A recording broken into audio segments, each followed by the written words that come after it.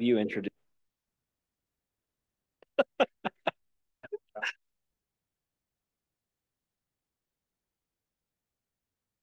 All right. We are at 6 o'clock. I want to remind those folks that are joining us on the Zoom to please remain muted unless you're called upon to speak. We do have a couple people in the waiting room. Jessica, if you could let them in, please.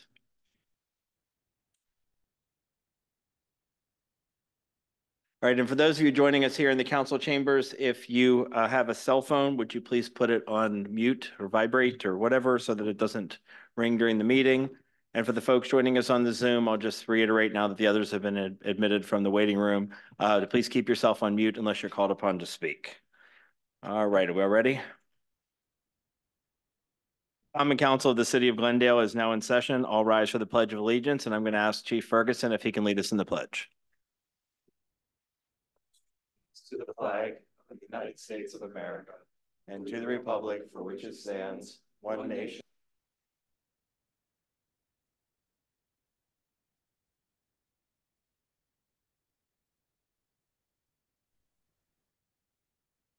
Roll call, please. Mayor Kennedy. Here. Alderwoman Vukovic. Here. Alderman Doherty. Here. Alderman Gelhard. Here. Alderman Bailey. Here. Alderman Schmelzling. Here. And Alderwoman Shaw. Alderwoman Shaw actually reached out this afternoon. She has to work late, so she has to be excused. You have a quorum. All right, thank you. First item tonight is a county board briefing. We've invited County Supervisor Ann O'Connor, who represents about 75% of Glendale, to come and introduce herself. I know she has to be in an event at Whitefish Bay at 6:30, so she's the very first item, and I think she's just going to take a couple minutes just to introduce herself and talk about what's going on at the county board in the last, 3 weeks? 3 weeks, a lot to report. So more of an introduction, really. My name is Ann O'Connor, and I am your newly elected supervisor representing District 1. I've had the opportunity to meet with some of you, and I wouldn't be sitting here at all if it weren't for Alderperson Vukovic. So it's really great to meet and see all of you. I'm making my way from municipality to municipality. I represent 6 of them, just making introductions and making myself available to you with your questions and concerns. As elected officials, you have a different viewpoint, obviously key stakeholders in our communities. So I firmly believe in just building out those relationships so that we can work together well. In terms of updates from the county, I can tell you which committees I've been placed on, and they haven't even met yet. So I will be on Intergovernmental Relations Committee as well as Finance. But I also have a special interest in parks and climate and equity, as well as housing. So those will all be things that I'll be paying very close attention to. And again, just want to reiterate my doors open. My email for anyone in the room at all is anne.o'connor@milwaukeecountywi.gov. So look forward to working with all of you, and thank you for the welcome, Mayor Kennedy. Thank you. Thank you. Ask any members of the council have any questions? Alderwoman Vukovic. I would like to up very quickly. You would have had me if she hadn't ran. So I don't think you want me. We should give her a round of applause for running, because you didn't want me over there, that here and there. It's too much. I thank you, Ann. You are definitely a pillar in our community. I know you're from Whitefish Bay. We'll let that go. But you have been Glendale. Yeah, you're adopted Glendale, but you have done so much work within the 7 North Shore communities, as well as Milwaukee. And the one thing that really put it over the edge is when you did not have to work on a piece of legislation, you went to different county supervisors on your own free will to push something that was going to be helpful for all of our community. And you did it without having a title. You did it without having an alderman or a county supervisor seat. You were just a citizen. That's where I knew that your support and what you were going to do was going to make a great difference for our community in District 1. Half of my district is someone else. I am in your district, so thank you for being my representative. Your very kind words. I appreciate that so much. And you're referring to the advocacy work that I've done, so I appreciate that. I am a co-founder of an organization called Bay Bridge in Whitefish Bay, and we advocate for social justice, making the North Shore more welcoming and normalizing conversations around race. And in that capacity, we have been part of the redress movement to redress segregation in the area.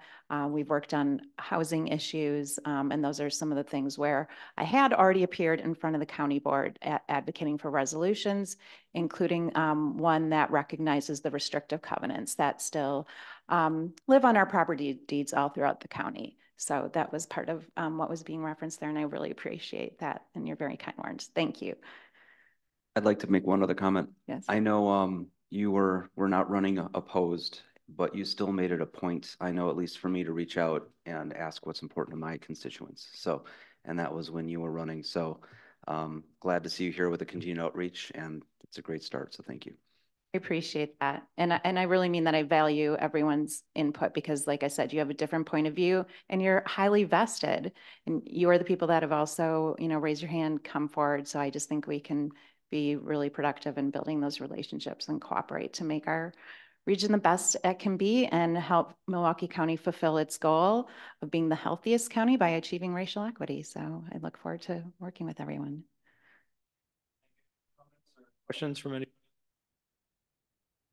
Thank you. I said we'd try and get you in and out of here in about 5 or 6 minutes so you can make it to your That's next it. event. I'm off to the Whitefish Bay Garden Club President's Dinner. So thank you. Okay. Thanks, Supervisor O'Connor. All right. So the next item is actually kind of a bittersweet one, and it is a recognition of Mark Ferguson for his 39 years of service to the city of Glendale.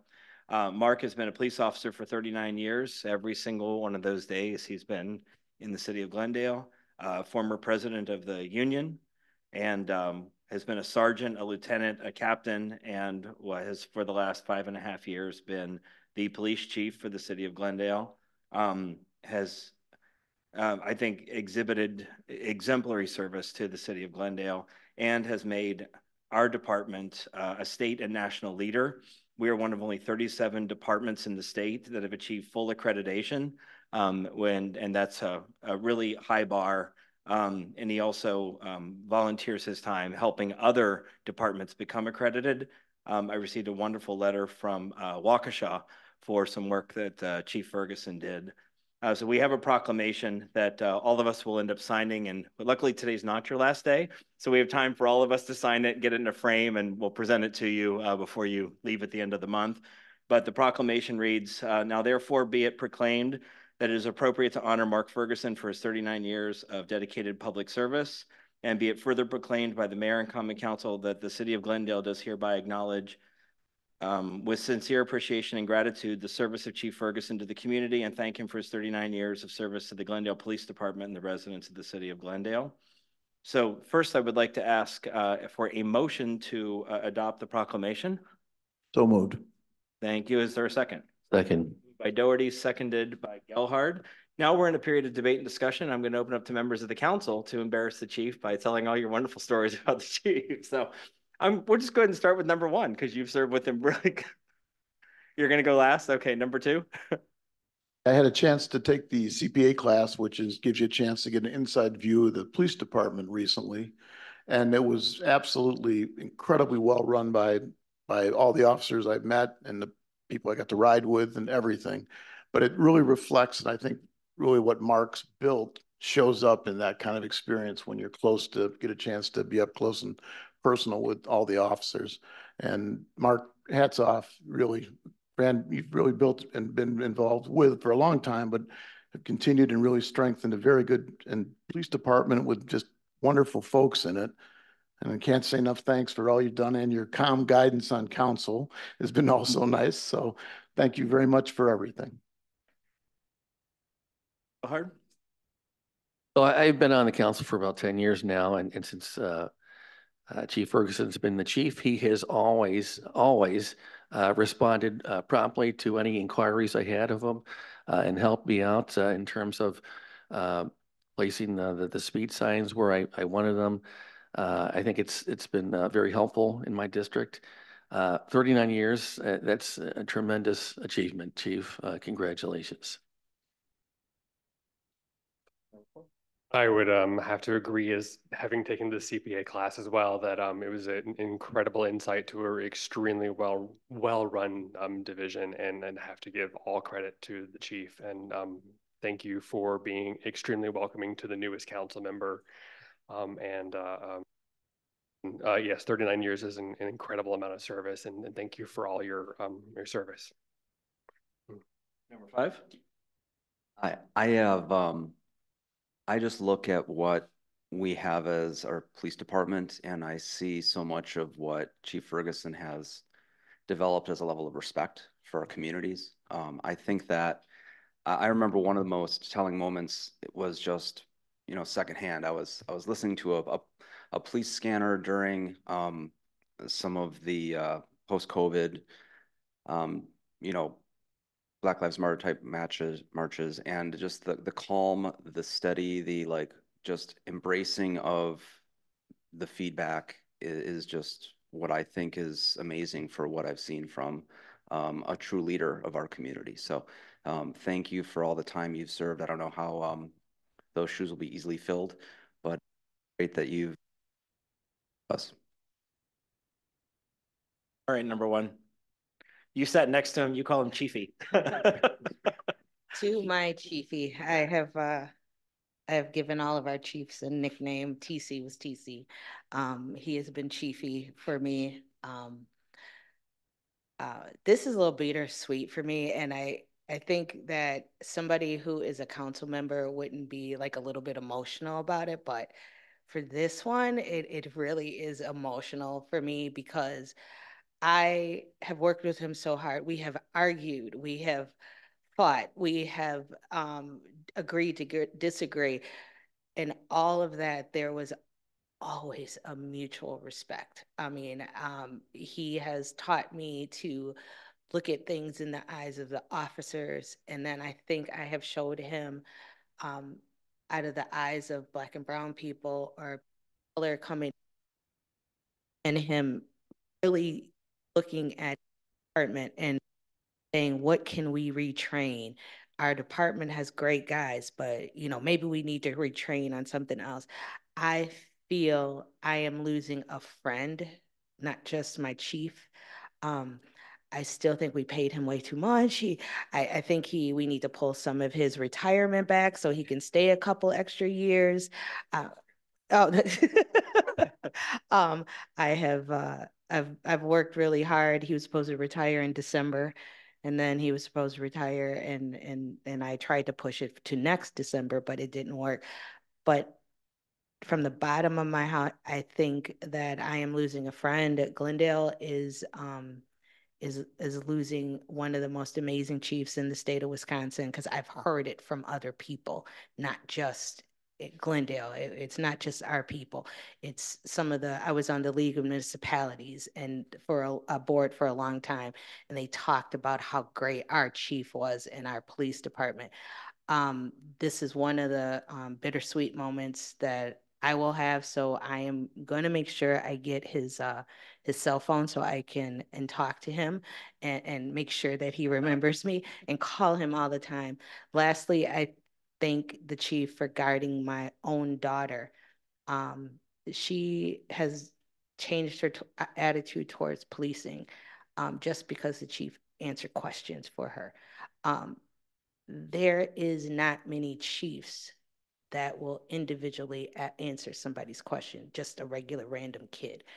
I really, really am a little emotional about this because who's going to sit? And I know we'll get a great chief, another great chief, but this, I believe, is a friend and a person who has helped me see the light of certain issues that police have to go through, but he's also opened his eyes to things that Black and brown people have to go through, and has tried to make a difference in Glendale that now I do here in Milwaukee. We don't mind, from Black and brown people, we don't mind going through Glendale anymore. We're not scared.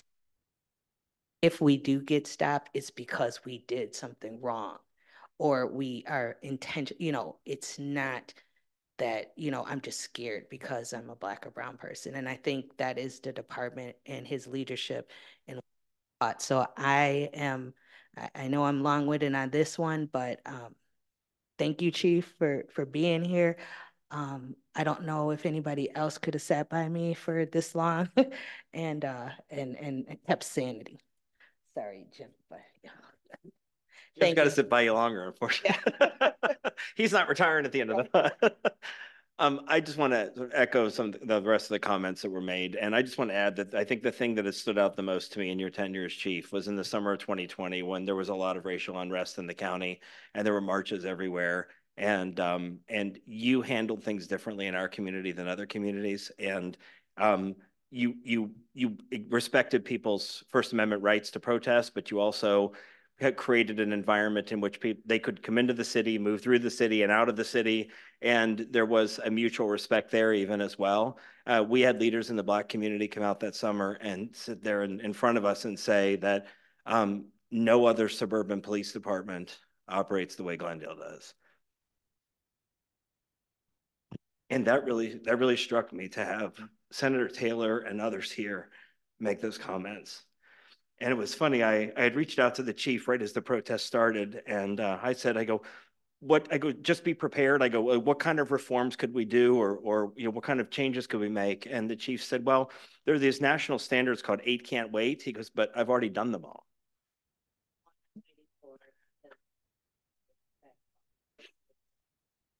Yeah, he'd already done them. Well, we didn't have the body cameras yet, but it was already in the budget works, right? He'd already done them all or had them in the works. And so that truly impressed me. So, well, Chief, before we vote on this, is there anything you would like to say to us now? Well, I'd like to thank everybody for all their kind words. It has been a pleasure working here for over 39 years. There's been a lot of changes from when I started, not only with the city, but in policing. And it's nice to hear the nice accolades, but I can't take any real credit for it. The credit is with the men and women back there. You're only as good as your people. And we've made an effort over the years to try to hire really good people.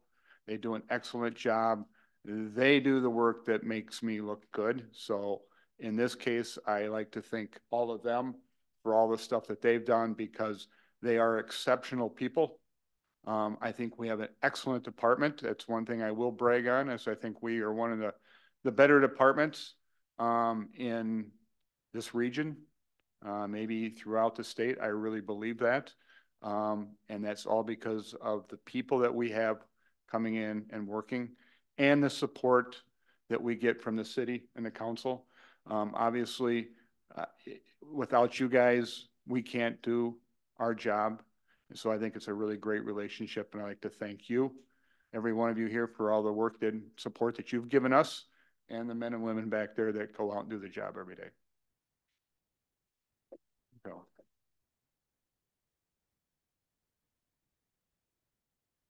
So with that, I will call for a vote, and I'm going to ask actually that this be recorded in the minutes because I'm going to ask for a vote by acclamation. All in favor, aye. Aye. And I'm not going to call for any opposed. So proclamation is approved by the council, and we truly appreciate your service, and we will try to get together with you to do a photo with the proclamation before your last day at the end of the month. So great. Yeah, and we are planning to have something on my last day in the early afternoon. So you'll all get an invite for that. So hopefully you can make it then. So that happens to be the same day my daughter graduates in Massachusetts. So we got to get together and do a picture before your last day. Okay, I'm flexible. Yeah. There's somebody that wants to say something. Well, we're actually at public comment. So, sir, if you'd like to come up to the microphone and say your name and address, we're at the public comment period where Glendale residents, business owners, and property owners are invited to speak to the council on items that are not on tonight's agenda. But go ahead, sir. My name is Al Simon. I live at 6697 North Green Bay Avenue in Glen Point 2. And I have been a citizen of Glendale for more years than Mark has served in law enforcement. This is a totally unexpected extemporaneous comment. I feel that I can't be in the room without making a comment. My military background was law enforcement. I'm highly sensitive to the work that police departments, policemen in the field, and the men that run them are doing. Because I've lived in Glendale for so long and now at Glen Point too, we have had moments in which we have needed the department to come and visit us. Sometimes it's emergencies, sometimes it's concern of things we have seen. And I have made myself available when possible to every officer that has visited our little 10 family community at Glen Point 2. I find them so exceedingly kind and thoughtful and concerned about our welfare.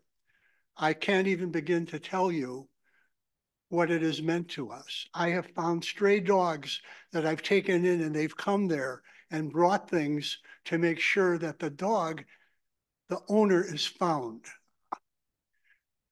Mark, I just want to congratulate you and tell you that as a citizen of Glendale, we are proud of our department and pleased to have you all these years working on our behalf. Thank you. And I think it's a testament. You've got a dozen officers. You know, I sent something to the union president a couple of days ago, and you have a dozen officers here tonight. I think that's a real testament to your leadership as well. So, all right. Well, Chief, thank you. And we will schedule a time to do a photo op and everything with the proclamation once everyone's had a chance to sign it. All right. Thank you. And thank you to all the officers who took time out of your schedule to come out and join us too.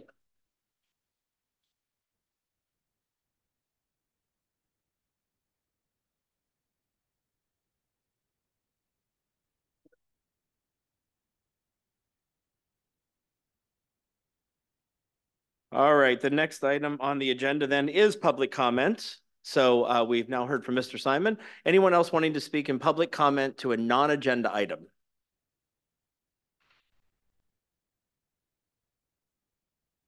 Mr. Hess, Alderman Schmelzing said that you were coming out to speak about a non-agenda item. Or did you want to speak or not? Okay, all right. Just wanted to make sure, didn't want to move on without giving you the opportunity. So if there's anyone joining us on the Zoom that wants to speak in public comment, you can unmute and state your name and address.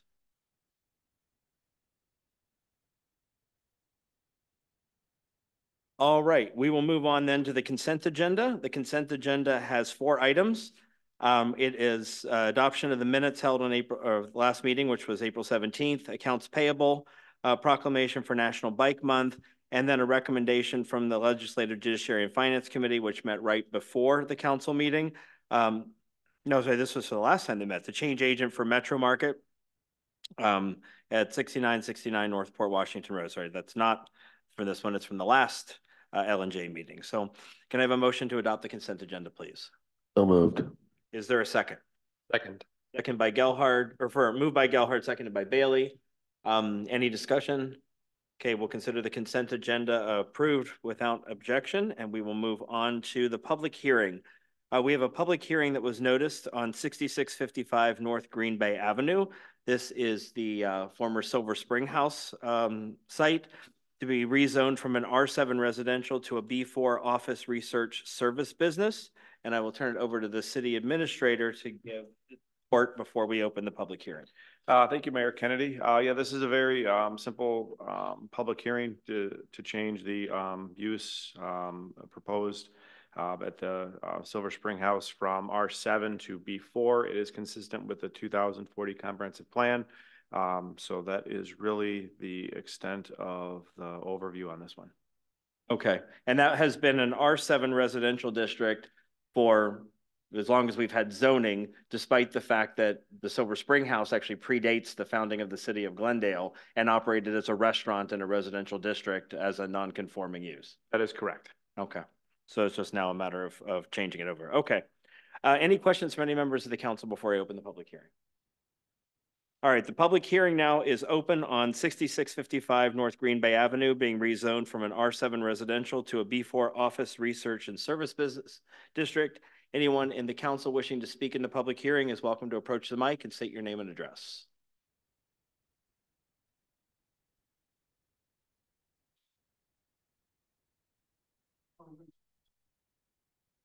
Residents, any resident who wants to speak in the public hearing is welcome to come up. So. Yep. And the public hearing is open. I'm here for wanting to tell. Yeah. Okay, could you just move the microphone so that when you speak, you're stuck directly into it so that it picks you up? Otherwise, the folks listening on Sure. the Zoom can't hear you. How's that? Perfect. Thank you. Okay, so right next door to the restaurant is a 10-family condominium called Glen Point 2. Unlike the woman that sat in this chair, I have a title, and it's why I'm here. I serve as the president of the association. In the room with me, I don't know if they'll be speaking, all the officers are here, our treasurer, our secretary, and vice president. We are a very small, close community, 10 families, 5 buildings. And I never wanted to be president, but it got forced upon me when all 3 presidents left Wisconsin and moved to Florida. And there I was left with it. So I wanted it for 1 year, and I'm now in my 5th or 6th year. I've lost track.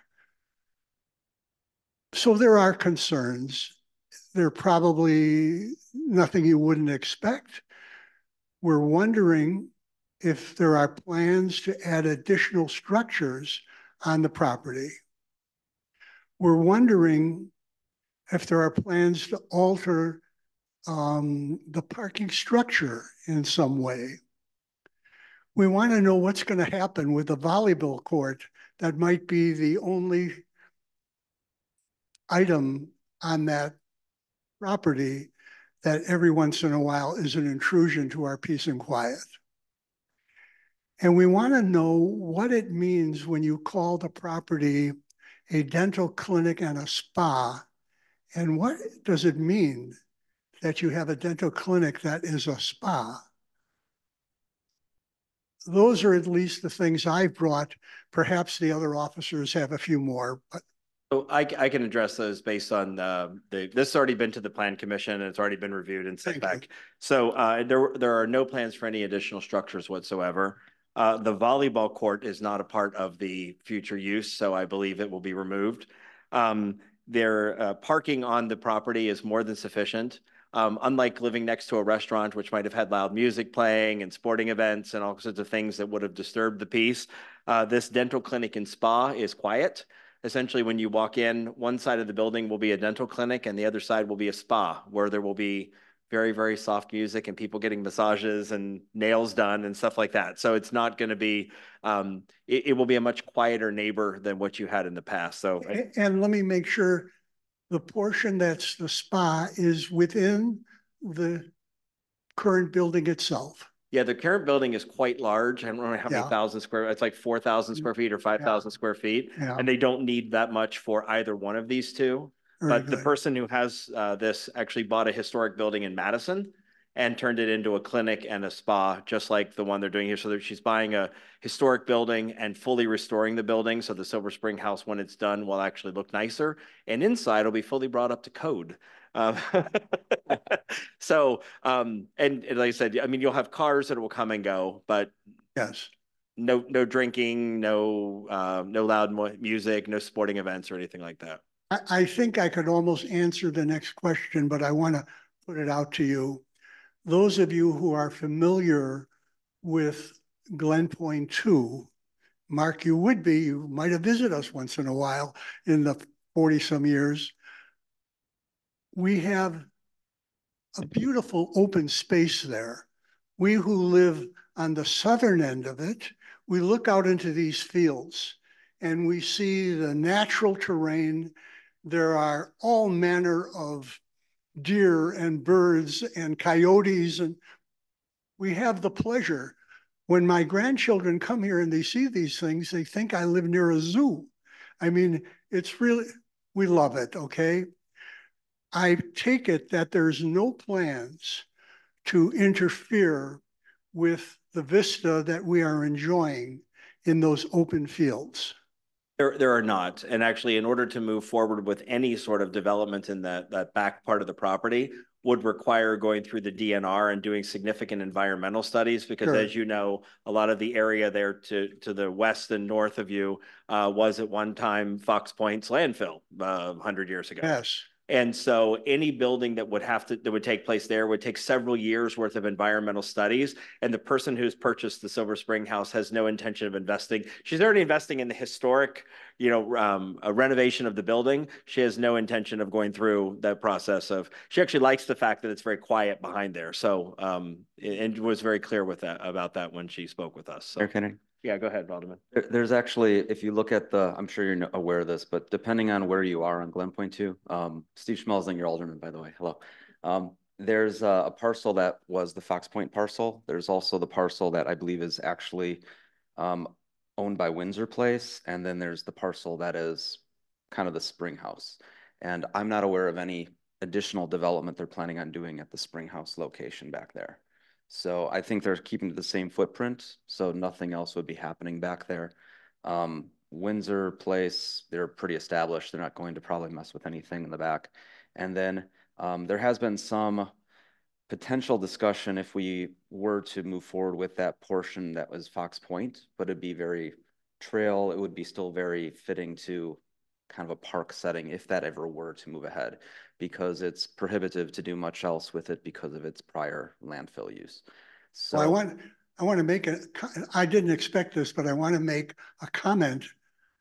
It's a very unusual configuration that we find in my backyard. As I move to the edge of it, I'm in Fox Point. Actually, you're in the city of Glendale, but you're on a parcel of property owned by Fox. That is right. And you know what? That happened to be an advantage to us living in Glendale, because I also have a background in insurance and real estate. Trees were leaning toward our condominium complex. And when I found out that Fox Point, those trees were on Fox Point land, we reached out to Fox Point. They came over and I said, look at these trees. One of them comes down on this house. You will regret for decades the cost because you didn't take them down. It took them 2 years, thousands of dollars. They had to budget just for that. And they took down like 9 trees. So we're so happy that Fox Point is right, our neighbor, and it worked out well. So. Thank you. Do you have any other questions for us or any other comments? I wonder if Peter or Marie has anything. They're shaking their head no. Okay, well, we welcome this development and are relieved that the land is going to be preserved. Thank you so much. Thank you. Is there anyone else wishing to speak in the public hearing? Is there anyone joining us on the Zoom that wishes to speak on the public hearing about the rezoning of 6655 North Green Bay Avenue? If so, you can unmute, state your name and address.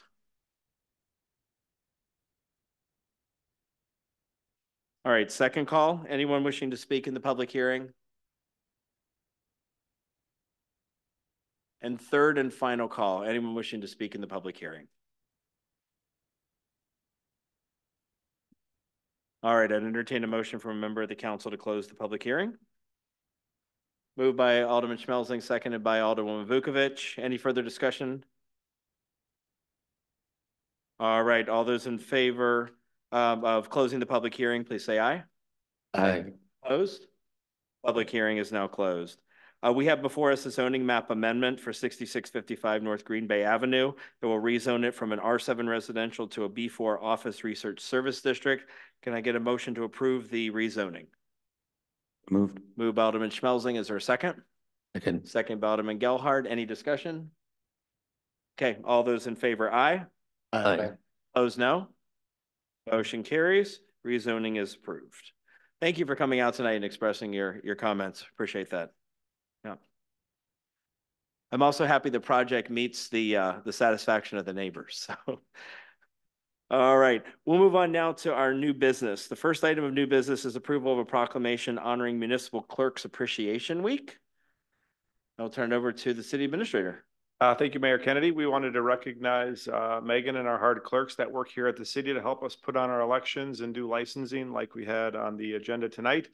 So May 5th through 11th, 2024 was National Clerks Week. So the enclosed proclamation would recognize Professional Municipal Clerks Appreciation Week in 2024. So Megan, I know you're at home. Thank you very much for all that you do for us. All right. Yes, thank you, Megan. We're all applauding for you. All right. Can I get a motion then to adopt the proclamation, please? So moved. All right. Moved by Alderman Bailey and seconded by Alderwoman Vukovic. I did have just one question. It says dated the second day of May 2020. Okay. So you said next year. You meant this year. Yeah, 2024 was. It was. So I signed the proclamation like you did, yes. Almost 2 weeks ago. Correct. Because we didn't have an extra meeting in there. That is correct. And so, Yep. okay. Yeah, that is a weird. Yeah, I can actually do Timeline. proclamations. That's within the mayor's authority, but I do bring them before the council, if nothing else, than to tell you about them. But in this particular case, it was so that you could all vote on approving them so that Megan hears the approval and the acclamation from all of us on the council. So, all right, it's been moved and seconded. Any further discussion? All right, all those in favor of adopting the proclamation, please say aye. Aye. Aye. Opposed? Motion carries. Approved. All right, the next item is petitioner's notice of taxation and bill of costs in an amount not to exceed $8,566.45 in the case of Rob Cromwell versus City of Glendale. Mr. Warwick? Attorney Bear will handle this. As we previously discussed, this is the amount that the city is required to pay in final resolution of the lawsuit relating to the open records request associated with the liquor license application. Thank you. Because we were obligated by court order to pay it, it doesn't require us to move or second it. You're just reporting back to us, correct? Just reporting. Okay. Does anybody have any questions, comments? Curious. Alderman Schmelzing? I see it listed as a budgeted expenditure. Do we really budget for these types of lawsuits, or is this something that more we've had to tap into our other funding to cover? We budget for legal fees. Yeah, go ahead. Jeff. I'm sorry. I simply listed it as a budget expense because that's the amount of expense that we'll have to pay out in the budget to fund this. Okay, thank you. We do allocate money for legal fees, that includes essentially all of Nathan's time, or if we do outside legal counsel as well, they come out of that. Right, understood. Yep. Yeah. I just didn't know if we had a certain amount that we plan for settlements, but I'm assuming not. No, we don't. All right, any other questions, comments? All right, we'll move on. The next item is the 2024 snow and ice control summary. So Mr. Emig will come up and provide a summary. Let's hope it doesn't snow for the next 6 months.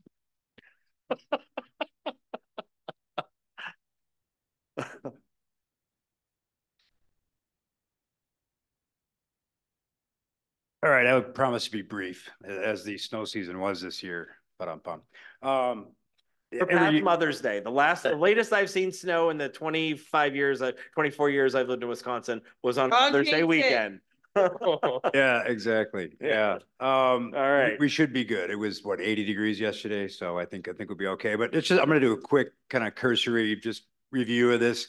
You've already approved our amended snow and ice operation recently, so we've been working off of that. Again, we had less events this year than last season, but again, they're more impactful, I think, each time we have them. Again, we're more prepared with our brining that we're doing ahead of these storms and feel like we're really providing a good service to the community. So basically, again, we're making more brine. That's huge. I mean, you all have been very gracious in approving equipment for us to do so, and we've been utilizing that as much as possible. And I think we've been saving a lot of dollars as part of our budget for that. So really, I'm just going to kind of go over it quickly again because we've got more stuff on the agenda. And actually, I've got Aaron Povic here with Sweetwater, who is our consultant that we work with for our MS4, which is our stormwater permit with the DNR. So that's our next item. So it's kind of a lead into that. So if there's any questions, otherwise I will move on from the snow and ice report. I believe we had a question from somebody a couple months ago about if we're saving money this year because we didn't have to go out as often and salt as often. And I remember reaching out to you and I replied back to that constituent that, well, we bought all the salt in advance. So Correct. no there, but we did save quite a bit of money on overtime that we didn't have as many snow events this year. That's and exactly. We'll buy less salt next year. Correct. Yes, exactly. I know we had to, what we do is we have a contract to a certain amount, and I think it was 1,200 tons, I think, this year. And unfortunately, we had to kind of find room because we're committed to buying that amount. So we're stuffed at the gills basically in our yard right now. So that is the intent. Yes, each year is to use less and less. And obviously the salt does impact our waters, which go all of our storm sewer, which does go into the river, which goes into the lake. So great segue into our next point here, but that's really, unless there's any other questions about the snow and ice review, I think I kind of just quickly touched upon everything. Are there any questions from any members of the council about the snow and ice? Alderman Schmelzling, go ahead. Nothing really specific, but I know in the past we talked about potentially having some kind of mailbox maintenance program or something that would prevent us from having to pay for knockdowns if they're knocked down. But it looks like we don't have that many. There was only 3 this year. So if anything, that might just be good for property maintenance, but not really for this reason. So. And I think too, with that was we were very good about putting it in the newsletter to make sure that all the residents make sure that their mailbox posts and everything are, because quite frankly, that's what it is. It's never our plows hitting the mailboxes per se. It's just the snow coming off of them. And with the heavy wet snow, it does knock down a couple, but that's usually because of a post that's deteriorated over the years and the resident hasn't maintained it. So we try to be forthcoming up front and let everybody know, hey, make sure your mailboxes are in good shape before the winter season. So yeah, we've been having less, and we actually had a couple new operators this year too. So it was kind of a good introduction, but I think more of the season guys know better what to do to avoid them. All right, Alderman Gelhardt, go ahead. The money that we saved on overtime for this last season, because it was pretty light, does that just roll over then to your department for the next year, or what happens there? It doesn't per se pull over. It just means we have a better operating balance in a particular fiscal year than we would have projected to. So hopefully all that cost savings adds up to a better fund balance at the end. Then that fund balance is carried over, and then everything starts from scratch the next year. And if we continually have lower overtime because of less snow, then we budget for that, but we don't want to do that until we know we have a long-term trend, because we don't want to exceed the budget. Right. So it's not department specific then. It's just the kind of the general fund then. Well, it is line item specific. So there's a line item in the general fund in Public Works for overtime. What overtime that is not specific. They do have it in the payroll program. So we do know how many hours are snow and ice control, water main breaks, and all the other emergency call outs. But in the budget, it's simply overtime in Public Works. Majority of that's going to be snow plowing. Correct me if I'm wrong. Correct. All right. Any other questions? All right. We're going to move on then to the next item. The next item on the agenda is a communication from the Department of Public Works relating to the general permit to discharge under the Wisconsin Pollutant Discharge Elimination System permit. And I will turn it over once again to Mr. Imig. And sorry, what was your name again? Erin Povak. Erin, welcome. Thank you. I'll try to keep it brief, but I know that the DNR is pretty excited that we're here talking to you about this exciting topic tonight. I work with Sweetwater. We consult with the city of Glendale on their permit compliance activities. We're going to talk a little bit about stormwater, the regulations, a few pollutants that we have to manage for, and then if there's anything else you want to say about salt strategy. So what is stormwater pollution? A lot of people think they know what it is, but then it's hard to actually articulate it. It's any precipitation, so rain, snow that falls on impervious surfaces.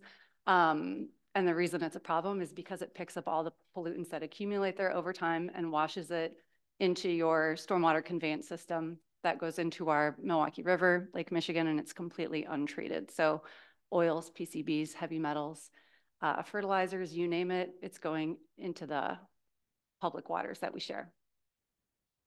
So as such, we have the stormwater permit that helps us be in compliance essentially with the Clean Water Act.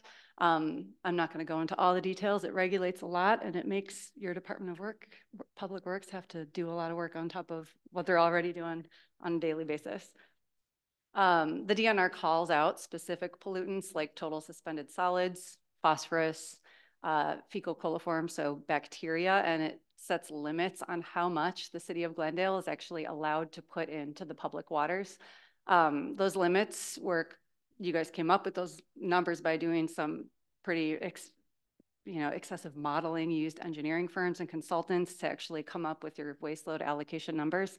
And every time we get a new permit, you've got to shrink those numbers down more and more and more. And the way you do that is through different projects. It could be capital projects, green infrastructure, behavior change and education. That's what that permit's all about. So one thing that we try to do, Glendale's permit expires in 2026, and this is a shared permit with the rest of the North Shore groups. We try to anticipate what pollutants are coming down the pipeline. So what are we going to have to pay attention to, just so we're not blindsided by it, and there's a plan in place and there's money in the budget to deal with it. And an emerging pollutant in this region is chlorides, and that comes from our winter roads management. Salt use has increased. This graph is from 1940 to about 2010. Granted, we have more roads, but the expectations are just higher. We don't want any ice, any snow on the roads. We want it clean right away. So we're throwing a lot of salt down historically. Right here, we see the Milwaukee River, Menominee River, the KK. We're measuring chloride concentrations. They're also increasing, and there's a seasonal component, so we know it's coming from salt use. Chloride is toxic to aquatic life. If you put 1 teaspoon of salt into a 5-gallon bucket of water, that water is toxic. It's a permanent pollutant. Once it's in the water system, it's not going away. It's going to be in your groundwater, lakes, rivers. It's staying. There are also economic impacts for every $1 that the city spends on salt. The estimate is that you get $10 worth of damage. So that's damage to vegetation, vehicles, infrastructure. Also, there's another pollutant that we're trying to limit. That's our total suspended solids. And if we use more salt, you actually get more total suspended solids because it changes the water holding capacity of soil. You get a lot of erosion. So it makes a job we're already trying to do even harder. Did you want to say anything else about salt strategy numbers? I can quick touch upon this. I kind of did talk about it a little bit previously.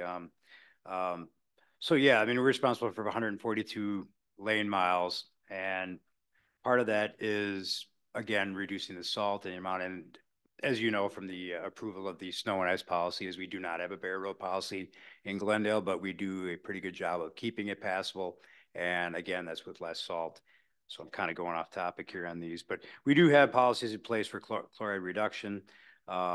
So we are responsible for those to reduce the salt on our roads. Charlie, what's in the brine? Brine is just salted water. It is salted water. Okay. Correct. Yep. Sometimes if it's cold enough, we do put in calcium chloride because at a certain temperature, it will still refreeze or whatever. So I think it's below 15 degrees Fahrenheit. We do add some additives to it to keep it from freezing.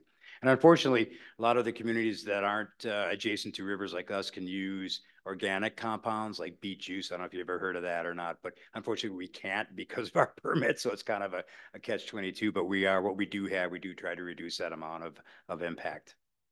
Let's see, kind of the year-end review. I did talk about that previously, kind of the amounts that we did. So we actually used a little bit less brine only because we had less events this year. We do actually are using more per those events than we did. So it's it goes up and down accordingly.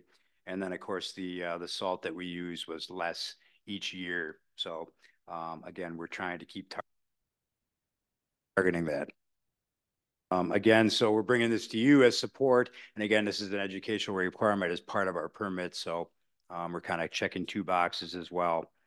And then kind of some steps moving forward. In November, we'll start sending out materials, things like that, with follow-up, again, to evaluate that. And then we'll submit that to the DNR for our measurements. Well, part of those recommendations include advice to our residents about the amount they throw on their sidewalks. And we've been doing that throughout the year. We do have, and especially during the snow and ice season, we send it out in our newsletters. It's in our news flashes and things like that about ways to conserve. If you salt and it's still left after an event, sweep it back up. You can reuse it, so that it doesn't melt and go into our water. So we have been sharing those strategies throughout the year. In summer, we have tips on washing cars and things like that, and grass clipping. So again, those don't make it into the storm sewer. and try to prevent it as well. So we are pretty proactive in doing that.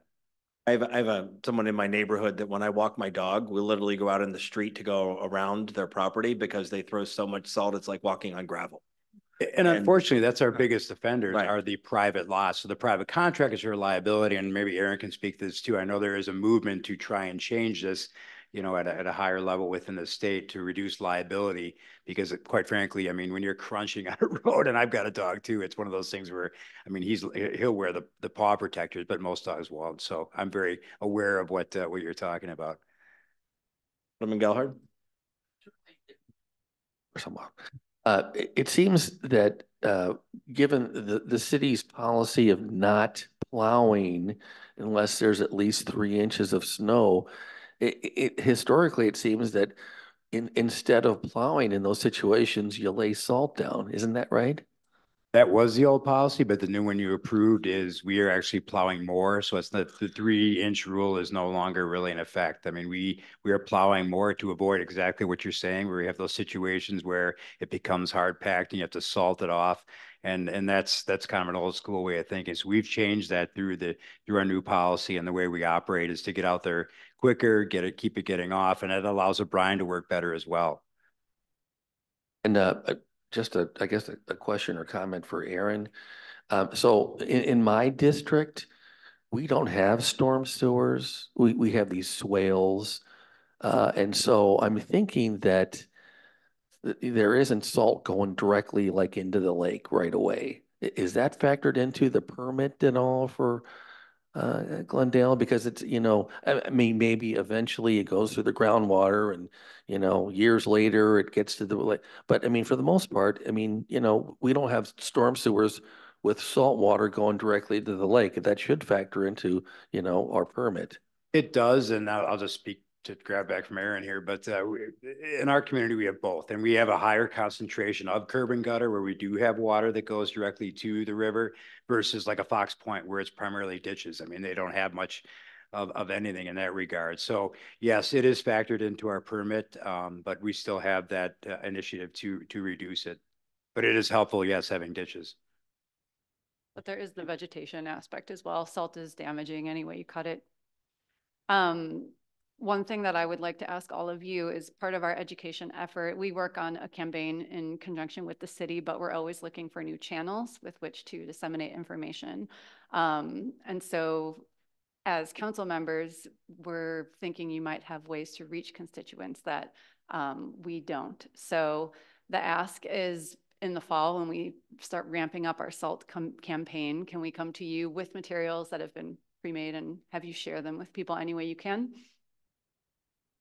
I think most of our alders have an email distribution list, plus we utilize Nextdoor and Facebook and other social media, and we have a city newsletter. Yeah, we tap into some of, and then if we do come to you for some additional help, we might have to administer a follow-up survey to see what you've learned and what your experience was. And this isn't to take up your time. It's because we check a box on our DNR permitting by educating council members as well. All right, thank you. Any questions or comments from members of the council? All right, well, thank you. Appreciate your presentation. Okay, the next item is actually one I asked to have on the agenda, and that is I'm asking the council to allocate up to $1,000 if needed for the kickoff of our 75th anniversary celebration. June 28th of this year actually marks 75 years to the day when the vote was held for the town of Milwaukee to incorporate as a city of the 4th class. So we're planning an event. I've been working with the Glendale Women's Club. So we're going to be meeting at the town hall over here. There'll be a short little 10 or 15 minute presentation about the vote that particular day. Interestingly enough, the whole concept of election denial apparently existed for a long time, because as soon as that vote happened and was recorded, somebody who didn't like the outcome went to court and spent the next 18 months fighting the town of Milwaukee from incorporating as a city, trying to indicate that the vote was fraudulent. I actually got a copy of all the records and have passed them on to the folks writing our history book, indicating the vote was fraudulent, that there were people that were allowed to vote that shouldn't have been allowed to vote. It was all the same stuff we still hear about elections now. So, but they lost in court, and that's why December of 1950 is when we were incorporated as a city. It took about 18 months for that.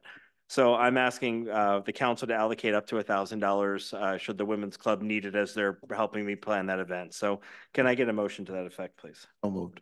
Move by Alderman Doherty. Is there a second? Second. Second by Alderman Gelhardt. Any questions, comments? What do we think the funds might go for? Do we know? If they want to serve like, I don't know, popsicles and water bottles, you know, we don't know. So Okay. if we end up doing a banner of some sort, so just having the money there that they know they can spend if they need it. It's a public event. Everybody can come and celebrate. So, Right, so it's right. for those sort of purposes for the public. Okay. Yep, yep. All right, anything? Yes, Alderman Gelhardt. Just excited that we're finally going to have an event in the Milwaukee Town Hall. We've been talking about that for a few years now, so I'm looking forward to it. Oh, just so you know, in next year in 2025, we're going to have at least one of our common council meetings in the old town hall. It won't be broadcast over Zoom because there's no technology in that old building, but we're definitely going to do a common council meeting in there. So any other comments or questions? Okay, all those in favor of allocating the funds for the 75th anniversary kickoff, please say aye. Aye. Opposed, no. Motion carries. I would just add, I actually got to be a research assistant for the group working on the book, and I went to the archives. I got those court documents from that case, and actually we tried to incorporate in 1926, and there was a lawsuit that stopped the election from happening because they tried to take essentially, there would be no Bayside if we had incorporated in 1926 because the line, it went all the way to the county line. The entire town of Milwaukee would have incorporated as a city of the fourth class. Fox Point had just incorporated as a village, so it would have been a little portion of River Hills that hadn't been annexed, or was now River Hills that hadn't been annexed from the town yet, and all of Bayside and Glendale. So they have a name for it. They didn't have a name yet. The name was actually chosen by a police chief in like the late 40s. His name was Oscar Tietz. He's the one that chose the name of Glendale. So anyway, so we'll have a lot of fun with that. I've enjoyed learning the history of the community. All right, now on to page 2 of a very, very long agenda. The next item is the appointment of Jeremy Triblett to the Police Commission. Jeremy is joining us. He's in the back. Jeremy is the, so if I can remember this, the Emergency Prevention Manager. Thank you. Prevention Integration Manager from Milwaukee County. One of the things he's done recently is, I don't know if you know, but in the combating the opioid epidemic, there are Narcan vending machines that have been placed in health departments, fire stations, police stations around the county. It's one of the things that he's overseen recently is getting those out there so that people can come in and get Narcan to administer to somebody who's in the middle of an overdose. So, but he and I had about an hour and a half meeting about a week and a half ago, and I'm asking to have him appointed to a vacancy on the Police Commission.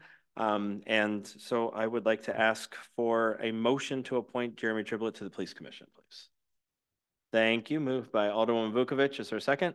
Second. Second by Alderman Doherty. Any questions, any discussion? Alderwoman Vukovic, go ahead. Triblett, you are taking my seat. Do it well. And give them hell. Thank you. Sounds like a potential. Ferguson's like, I'm out of here. No, I did not, I just saw him being appointed when I was reading. I am very familiar with his work. He has done trainings at my organization as well as other organizations. He has worked with the Glendale District when I was president. So he is familiar with Glendale, and I trust him very much to help lead the Police Commission. So I am 100%, if it wasn't me, but since it's not, 100% okay with and just loving the fact that he is part of the Police Commission. Thank you. Any other questions or comments? All right. All those in favor of approving Jeremy Triblett's appointment to the Police Commission, please say aye. Aye. Aye.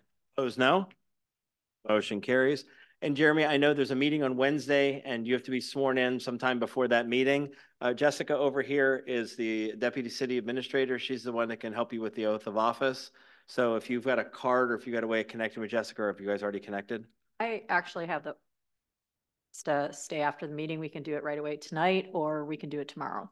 Should do it tonight. If you guys want to walk in the hall and do it, if he's got to leave, I would recommend doing that so we can get him appointed. Okay, we can go do that. Okay. Fantastic. Thank you. Yeah. All right, next item, I believe, was put on the agenda by Alderwoman Vukovic, and that is for our annual participation in the Milwaukee's Juneteenth Parade. Now we'll turn it over to Alderwoman. Free, we are free, we are free. This is what Juneteenth is all about. City of Glendale is, so I am 99.9% sure City of Glendale was as of now the only city to come in and do Juneteenth with City of Milwaukee. In 4 years or 3 years now? You've been doing it since I was elected to the school board, so a City of Glendale has been represented either by school board with me, and I think the year after, so it's been 7 years at least. Okay. I think almost all of you guys have participated in one time or another. Steve has, I think you have, Jim, you have, I believe is too, but at one point or another, everybody has tried to, well, there is a cost to this just by buying the candy. They have waived the fee the last couple of years, might not be able to get it waived. I'll work on it. But just in case, yeah, I'll work on it. But just in case, it's more for the candy that we give out. And then I think it's $100 fee to be in the parade now. There was discussion at the ICC about this because we do it. And I know that I believe that Shorewood is going to be entering this year. Brown Deer has its own unit they're entering. Wauwatosa is entering. So, I mean, we're the trailblazers. We started it, but that's okay because that means that there is a true sense of camaraderie within Milwaukee and the suburbs. So I'm glad we were one of the few people who did it. Now I'm glad that people are following the lead. All right. So the request is that we allocate the $500 for parade fees and parade candy. Can I get a motion then to approve the allocation of the money? Okay, moved by Alderman Vukovic. Is there a second? Second. Second by Alderman Bailey. Any discussion? Alderman Doherty. I'm looking at this. I looked into whether we have any money that goes for candy for 4th of July. And I'm kind of disappointed to say we don't, as far as I can tell. So I guess I'd like to see us at this point add some money to 4th of July for candy. That has been a conversation that's already been had. It'll be on our next agenda in June. Okay. No, it's on there. Yeah, it's gonna be on the next agenda in June. Yeah, because we don't. I bought my own candy, but last time I didn't buy enough. Yeah, I need to buy more, and you almost can't carry enough. So. Yeah. Oh, there's ways. You need to talk to an expert. Yeah, I was at. I literally buy. I thought about it at Costco over this last week, and I'm like, it's about that time. So, but yes, there's got to be ways to get it in bulk. So. I've used campaign funds to purchase what I give out in the parade for the whole time I've been mayor. I don't raise any money. I don't mind putting money in it, but I really want us to be more on purpose, because if you ever got to hand out candy to parade, there's not many things that are cooler. So we need to do more of that. There's two residents that always give me candy to do in the 4th of July. They anonymously give me the candy to put out for kids. So that's one of the things that residents could possibly do if they want to give it to us to do that. It's been I have 2 residents that do it every year. Yeah, they're in your districts, but they give it to me. Well, so we don't meet our last meeting of the month is canceled because it's Memorial Day. So the next meeting we have will be in June. What is it? June 9th. Is it 9th or 10th? I thought it was the 10th. 10th, June 10th. Next meeting is June 10th. So it'll be on the agenda for June 10th to allocate the money, and then it'll just become I think from this point forward, it'll just become one of the functions of the city is to provide a boatload of candy for us to throw out for the kids on the technical use of that term. Yeah. And I almost said something else, but I corrected myself and used boatload. So. But what what's I've the amount also allocated towards boatload? I need to definition of that. One thing that is that we found when it's Valentine's Day, day after Valentine's Day, very after Easter, there are sales for candy, and that's when we go buy and then put it away so the city could save money if it's allocated already or we know about it ahead of time. they can go and grab that 20, 50%, the 75% off of candy. And I'm also thinking if we do this for Juneteenth and there's leftovers, well, we can share There's the love. never like that. There's never leftovers at Juneteenth. Well, it depends how much we get. Yeah. But I do know it for the 4th Definitely of not July, gonna you be. always have to thin it out at the end. Those poor Yep. people closer to the park, they didn't walk as far, so they just don't get as much candy. All right, I think I'm done. Thank you. All right, so it's been moved and seconded. We've had our discussion. All those in favor of allocating the $500 for parade fees and the parade candy for Juneteenth, please say aye. Aye. Opposed, no. Motion carries. Next item, item H, the owner of the property actually reached out earlier today and asked to have this withdrawn from the agenda. Apparently the language is still not where he wants it to be in the work he's doing with the potential buyer of the property. So we said we'd pull it.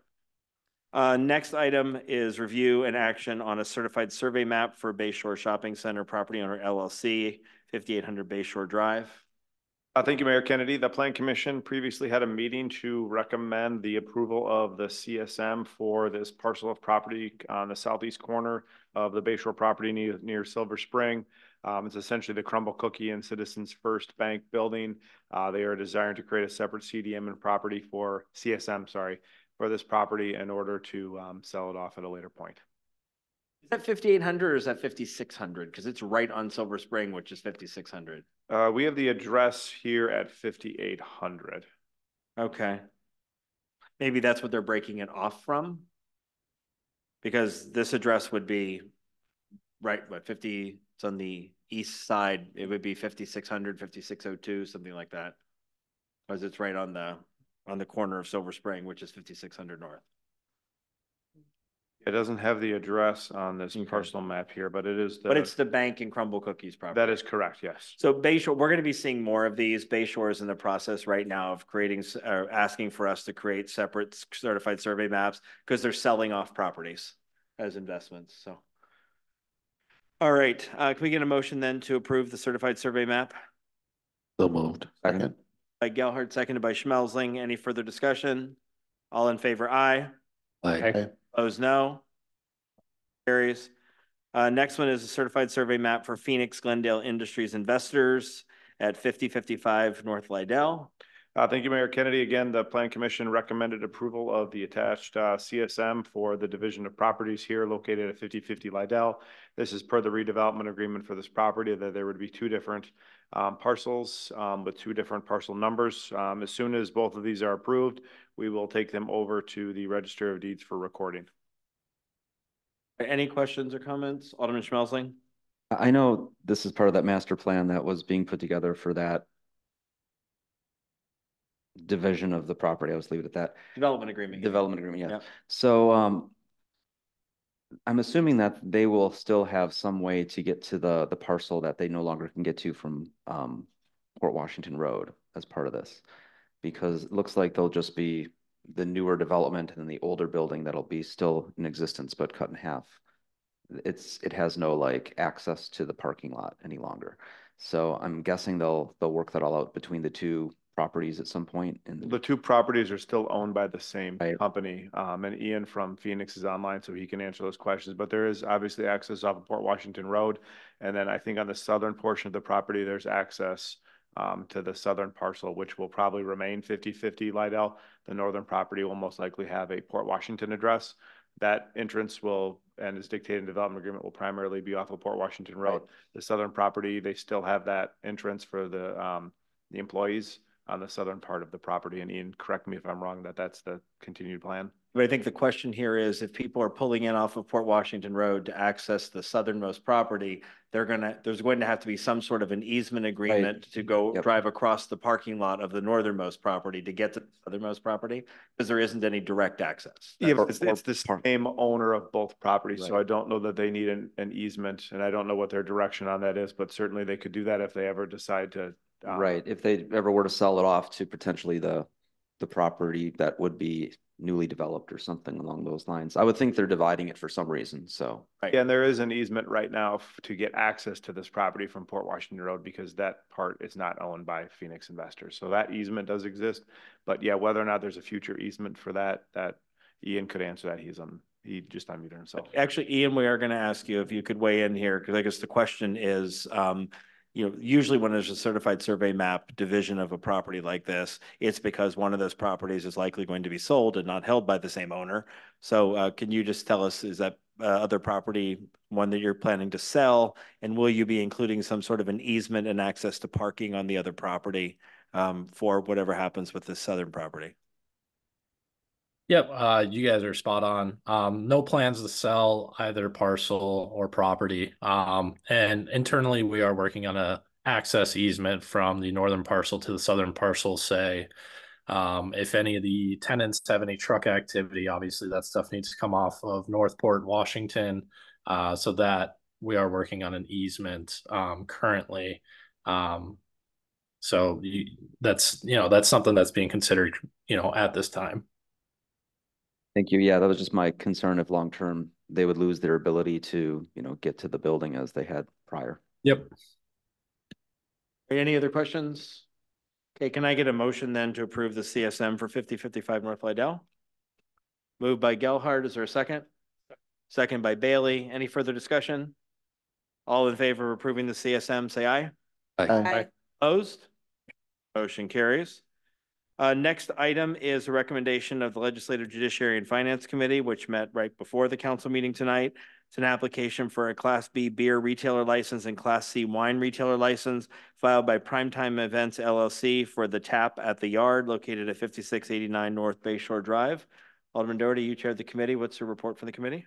The committee approved granting those retail licenses. Okay. And I know there was a comment earlier today, a couple of questions asked by a resident in the community. I guess two things here. One was whether or not our language in our ordinance indicates that we could give a Class C license to this particular property. And the language in our ordinance says that it may be granted. It doesn't say will. It says may be granted to a restaurant, but it doesn't say that it can't be granted to other people. And so with the way in which our ordinance is written, it does leave open the flexibility without having to change our ordinance that we are in compliance with the new state statutes that allow for this kind of a license to be given outside of being a restaurant. So that was one question. The other question was there was a minor, what our city attorney referred to as a scrivener's error. When the owner or the company is Primetime Events LLC, the business will be the Tap at the Yard. And then this was sent off to the Journal Sentinel. We comply with the public notice requirement for a beer and wine retailer licenses. And there was a typo made at the time it was sent off to the Journal Sentinel or the North Shore Now that it accidentally listed it as Primetime Tap instead of Primetime Events LLC. But all the other information, including the agent, the address, the type of license, and the name of the business that it'll be operating under were all correct. And so the opinion of the city attorney is that this is a scrivener's error and so could move forward. Then most of those were already explained to the committee beforehand. So that was the committee's recommendation. Would you like to move that on behalf of the committee? I would. I would move that we accept and grant those Class B and the Class C retail licenses for Primetime Events LLC. Thank you. Is there a second? Second. Moved by Doherty, seconded by Gelhardt. Alderman Vukovich, go ahead. I do. You speaking in the microphone. Yeah. I was on the committee. Who is the owner or who is the name that is? That would be on the application. And it's like, that's the thing, the application. What was published was an N marking is what was in the Journal Sentinel publication. So it was what? It was a first initial N and last name marking. Because I did find the public notice earlier and I sent that to the city administrator and the city attorney. Who's the indicating owner? the slight discrepancy. That's the owner is the same person as the agent. It is. Okay. Yeah, it's just what was published in the Journal Sentinel notice was in first initial N, last name marking, M-A-R-K-I-N-G. Okay. Yeah.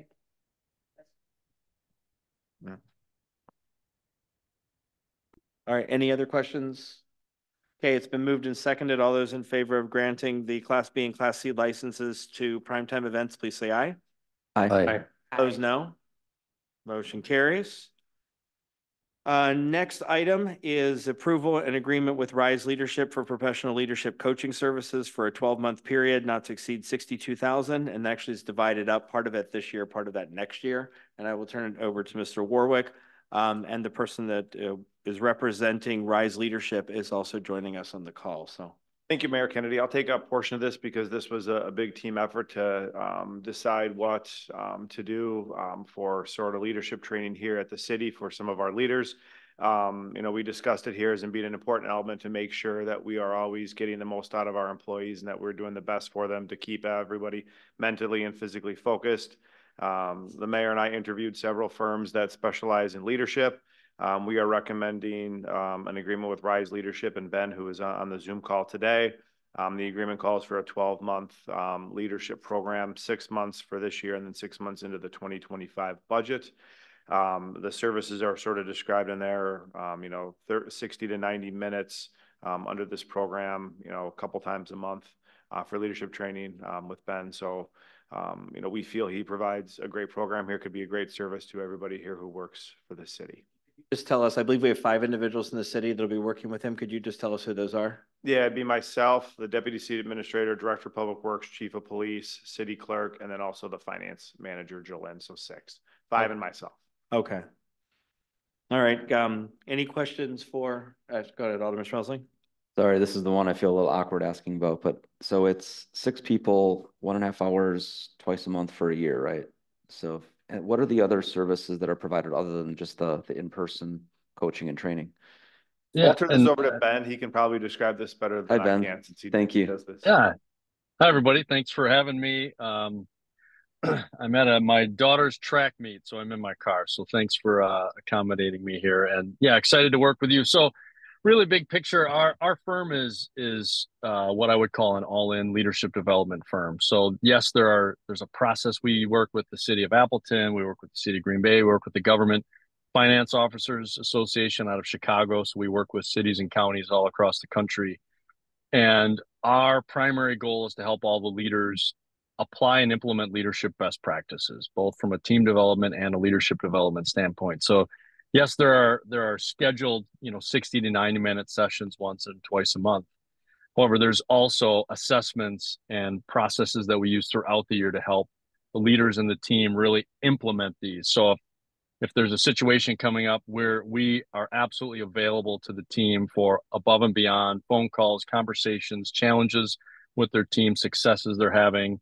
And so we really aren't interested in just sort of going through the motions. We're interested in people having the teams and the leadership teams that they deserve. So yes, if you sort of break it down by hour, you'd say, wow, that's a significant investment. And it is. But to me, we're all in. And I take a limited number of clients to make sure that if Mayor Brian or if anyone calls me on the team, we have conversations that we can have to help support the group, including you all. So if there's things that you would want to communicate with me. However, the coaching work that we do with these 6 individuals is completely confidential. So it is really designed to help support them and help them feel stable and secure and safe and effective. So it's confidential with all of them. However, talking with Carl about how to move the team and the organization forward, that's work that we do all the time. So it's sort of an all-in. We're invested in the groups getting better, and we've coached hundreds and thousands. Myself and Mark Derwachter, who's a retired superintendent of schools from Kaukauna area schools, who led an amazing turnaround at his school district. He led hundreds of people there. So he and I partnered together in really developing this team and making sure that we really help support the team as best we can. All right, thank you, Ben. I appreciate it. I know I see you in your car. You're all in there, sneaking away, not knowing when we'll get to the agenda topic. No worries. Yeah, it was just when I'm a very detail oriented into the math, but knowing that it's not just that, there's other things that are part of the service. Correct. Makes me. Yeah, and we've worked with Harvard. We created some proprietary leadership development assessments. So all the assessments are included. All of our time is included. We have books and resources and trainings. We have online trainings that are available. So that all the services that we offer are all included for the city of Glendale for this partnership. Thank you. Well, we'll do our best to take full advantage of it then. Awesome. Thank you. Any other questions?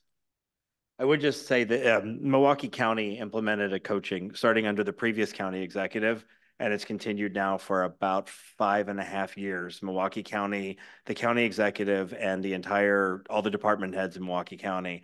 And if you look at the way county government runs now, as opposed to county government, say, a decade ago, there is an entire sea change in the way that the departments are run, the leadership development that's been done. And it's been because the heads of all the departments have coaching. Regular coaching, and it has been phenomenal to see the way the leadership development has been done at Milwaukee County. So, all right. So can I get a motion then to approve the agreement? So moved. Moved by Alderman Bailey. Is there a second? Second. Second by Alderman Doherty. Any further discussion?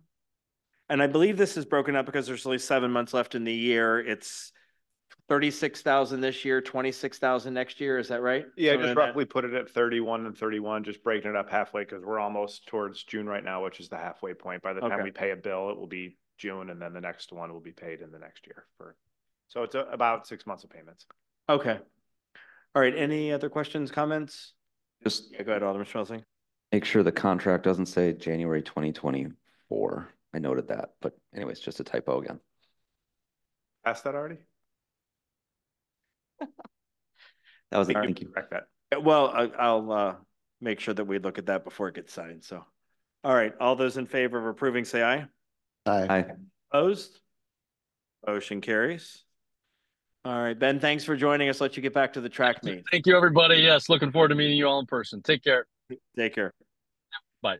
All right, next then is review and possible action and approval of amendment with Safe Built. Thank you, Mayor Kennedy. So this is probably one of the first contracts that we've executed under the new purchasing policy, which allows the city administrator to execute certain contracts under emergency provisions. So the city's planner left employment with the city unexpectedly, left a big gap to fill, which was the review of zoning permit applications like sheds, decks, fences, setbacks, heights for buildings. We've had a lot of fences and decks and sheds come in that have been reviewed by staff while we've transitioned to Safe Built. And obviously Safe Built is our contractor for building plan review and inspections. Under this contract would be amendment number 2. Amendment 1 was for the building permit software that we discussed several months ago. This amendment number 2 would provide them the ability to do plan review and issuance of permits related to zoning. So they would ensure that the zoning code was intact before the permits were issued. Prior to that, the city's planner would review all of those as part of his other job. This, since Safe Built is already reviewing these plans, it is our plan, depending on how this agreement goes, that we would continue to work with them to perform this issuance of permits for these tracks. We would put it in the workflow to accomplish this. The hourly rate for them to work on this is $110 per hour. We needed to do amendment here because the current contract provides a percentage split based on the amount of the permit fee. Here, there aren't always specific permit fees for these things, so the hourly rate was issued and taken for this agreement. There might be a better way to do it as we work out the process for how it's done, but in the interim, to try to get these permits out and issued with the spring and everybody wanting to get work done, we felt this was the most expeditious way to do it. All right, we'll open up to any questions or comments. Alderman Doherty, go ahead. Probably could have read it and missed it, but how long are we committing for so we get a time, to see how it's working and then we can reevaluate it, right? So the general agreement with Safe Built, I don't know, that's a very good question, what the termination provisions are, but simply for something like this, we just won't send it to them if we don't want them to do it.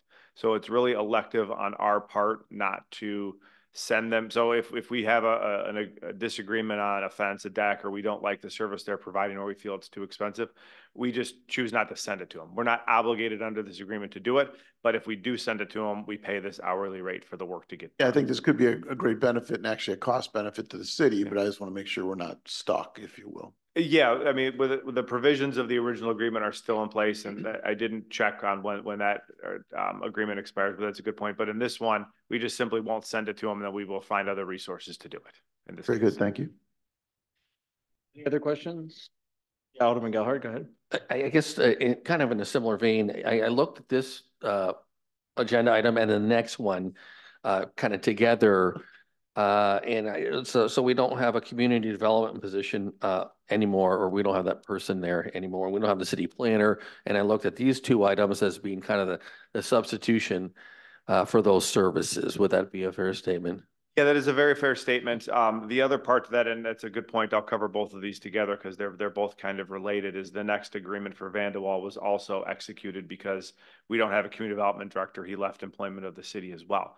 So the agreement with Vandewalle partially covers those services of taking development agreements and site improvements, like some of the recent developments we've seen, and taking them from start to finish. Those are billable hours to a developer that the city will bill back, so we won't have those costs anymore, and we can use them when we want. The other part of the Vandewalle agreement, and we see this as a temporary thing, is answering questions on zoning, on fences, on decks. You know, people call in more than they submit permits for, where can I put my fence? Where can I put my deck? We've hired Vandewalle to do that until we refill that planner position, which we have posted right now.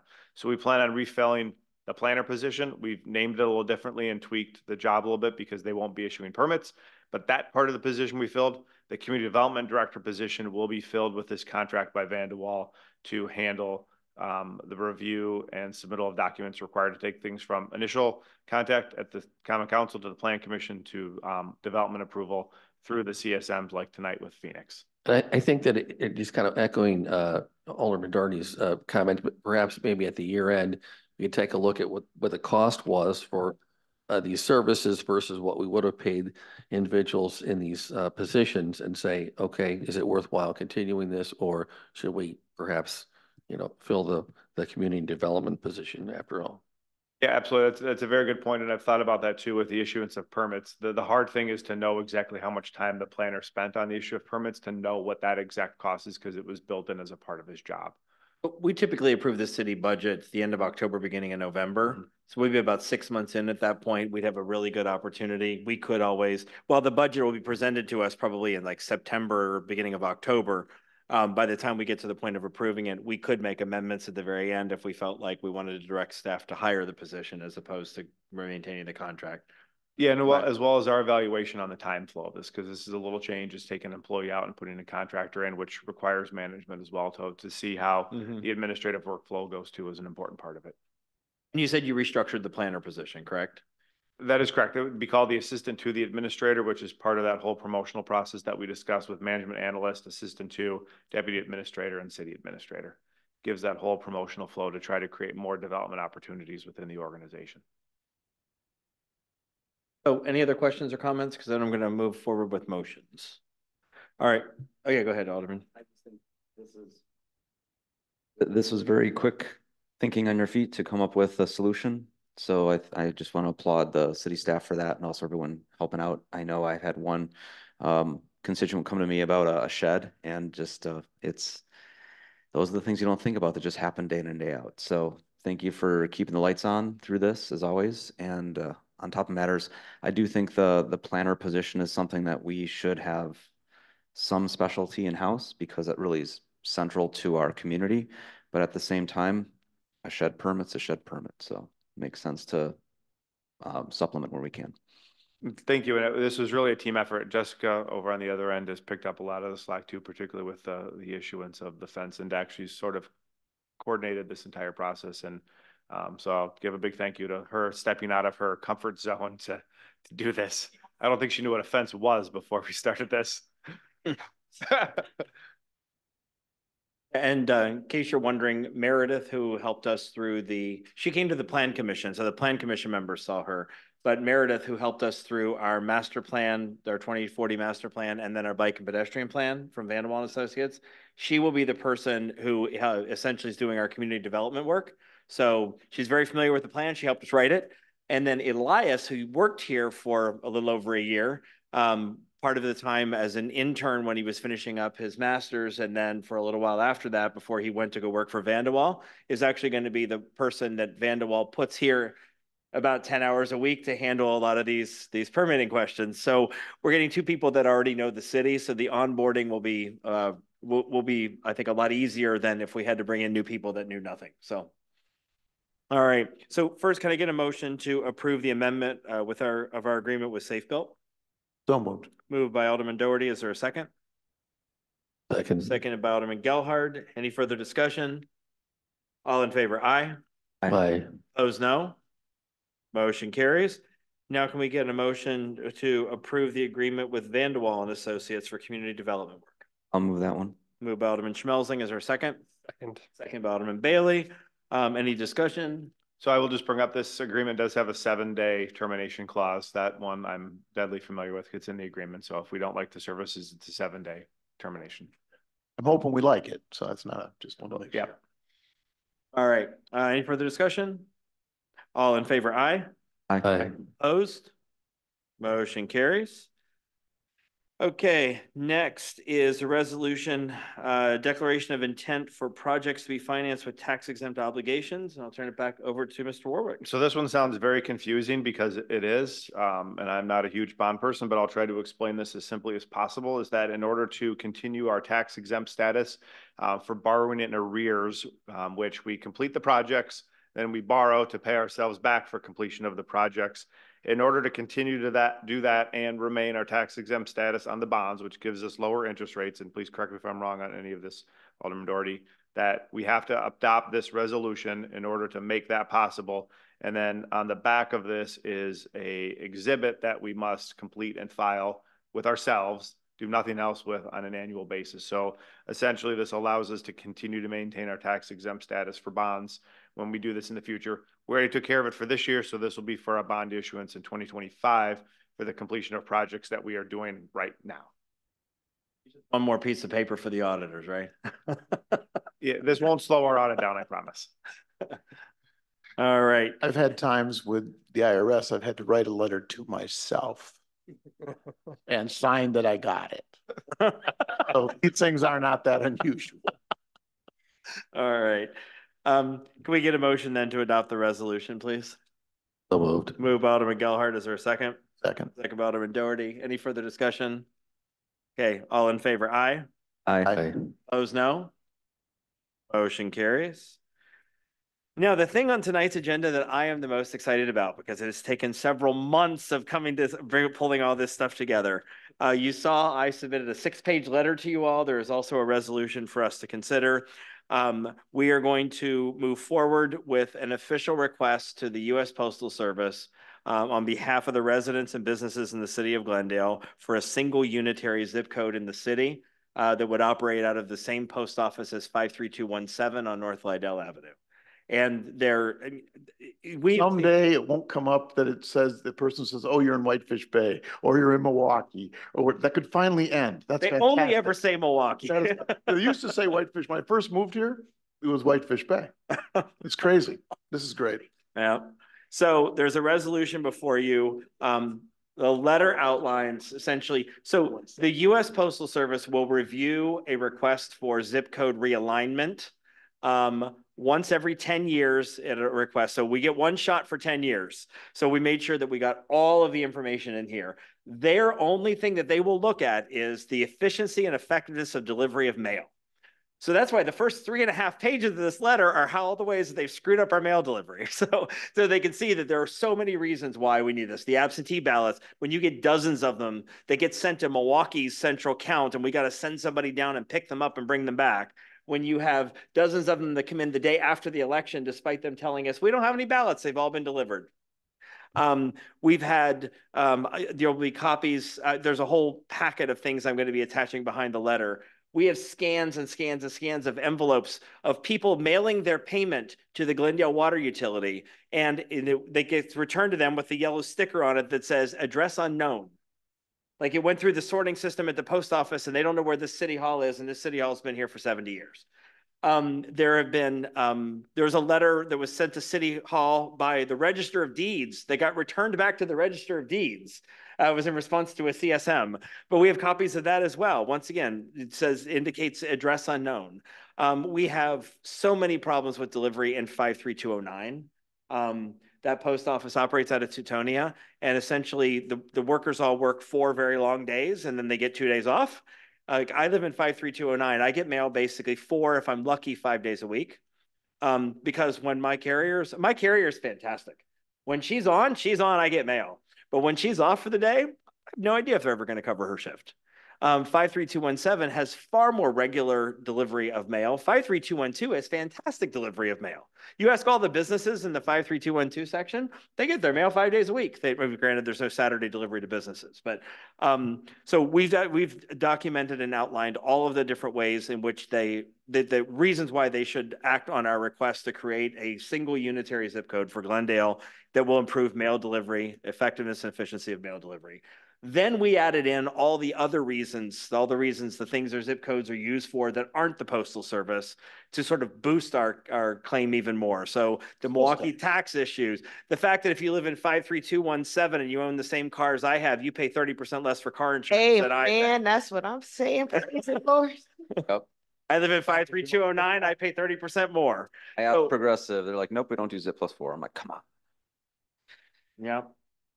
Yep. So we've had so many issues come. So all of those are documented in the letter. There's a resolution, and I think there's about 25 or 30 pages that I have on the back of it that are attached. If we approve all this later this week, I will have that entire packet scanned, and I'm going to send it off to U.S. Postmaster Louis DeJoy. I've also had conversations already with Senator Baldwin's office, Congresswoman Moore's office, and Senator Johnson's office. I actually had a really good conversation just the other day with Senator Johnson's staff person that I've worked closely with. And so I think we're going to have a really positive reception from the members of our representatives in Congress. So there's two ways this can go. The first is it goes to the U.S. Postal Service for review. Once the U.S. Postal Service conducts its review, which can take anywhere from 6 to 18 months, we will get an answer. If we don't like the answer that we got, the next step is an act of Congress, where we basically go and we ask our 2 senators and our U.S. representatives to submit a bill on our behalf. And to create a single unitary zip code. This basically goes into one of those categories, like if you ask them to rename a post office building or a federal government building, they just go through a different process. But they would essentially direct the Postal Service to create a single unitary zip code for Glendale. So we've got two lines of attack. The first one is to go through the formal process of requesting the review through the postmaster. Yes, ma'am. So this is not to unify the zip code, it's to give us a brand new zip code. It will create a brand new zip code for the city of Glendale that will be the city of Glendale's. And often when they do this, so many smaller post offices have a single zip code. So if you go to the one that's on Lydell in your district, it says Milwaukee, Wisconsin 53217. And so that's all that's out of there is 53217. If you go over to the one on Teutonia, it says Milwaukee, Wisconsin 53209 on the building.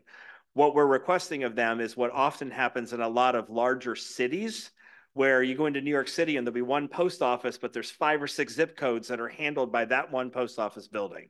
We're asking them to take the building that already exists in the city of Glendale, and it will be 53217 plus whatever zip code they assign to Glendale. So Whitefish Bay, Fox Point, Bayside, River Hills will still get their mail out of 53217, and all of Glendale will come out of that building, which means that on an election day, when Megan sends a request and says, are there any ballots? We'll send somebody over to pick them up. They can't say, they won't have accidentally sent them to Milwaukee because they won't have been through the Milwaukee post office. And they won't be able to say, oh, we don't have any, because if they have them, that's the only post office they could be at.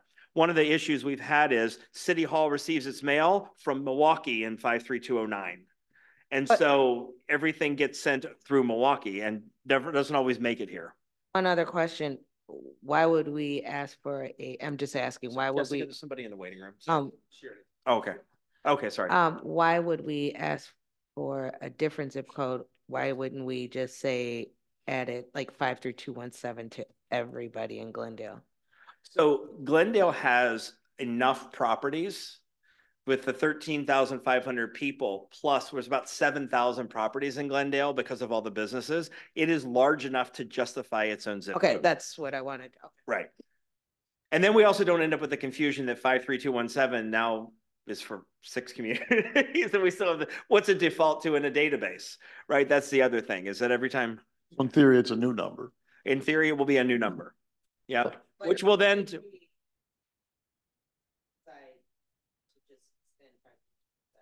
You need to speak into the microphone.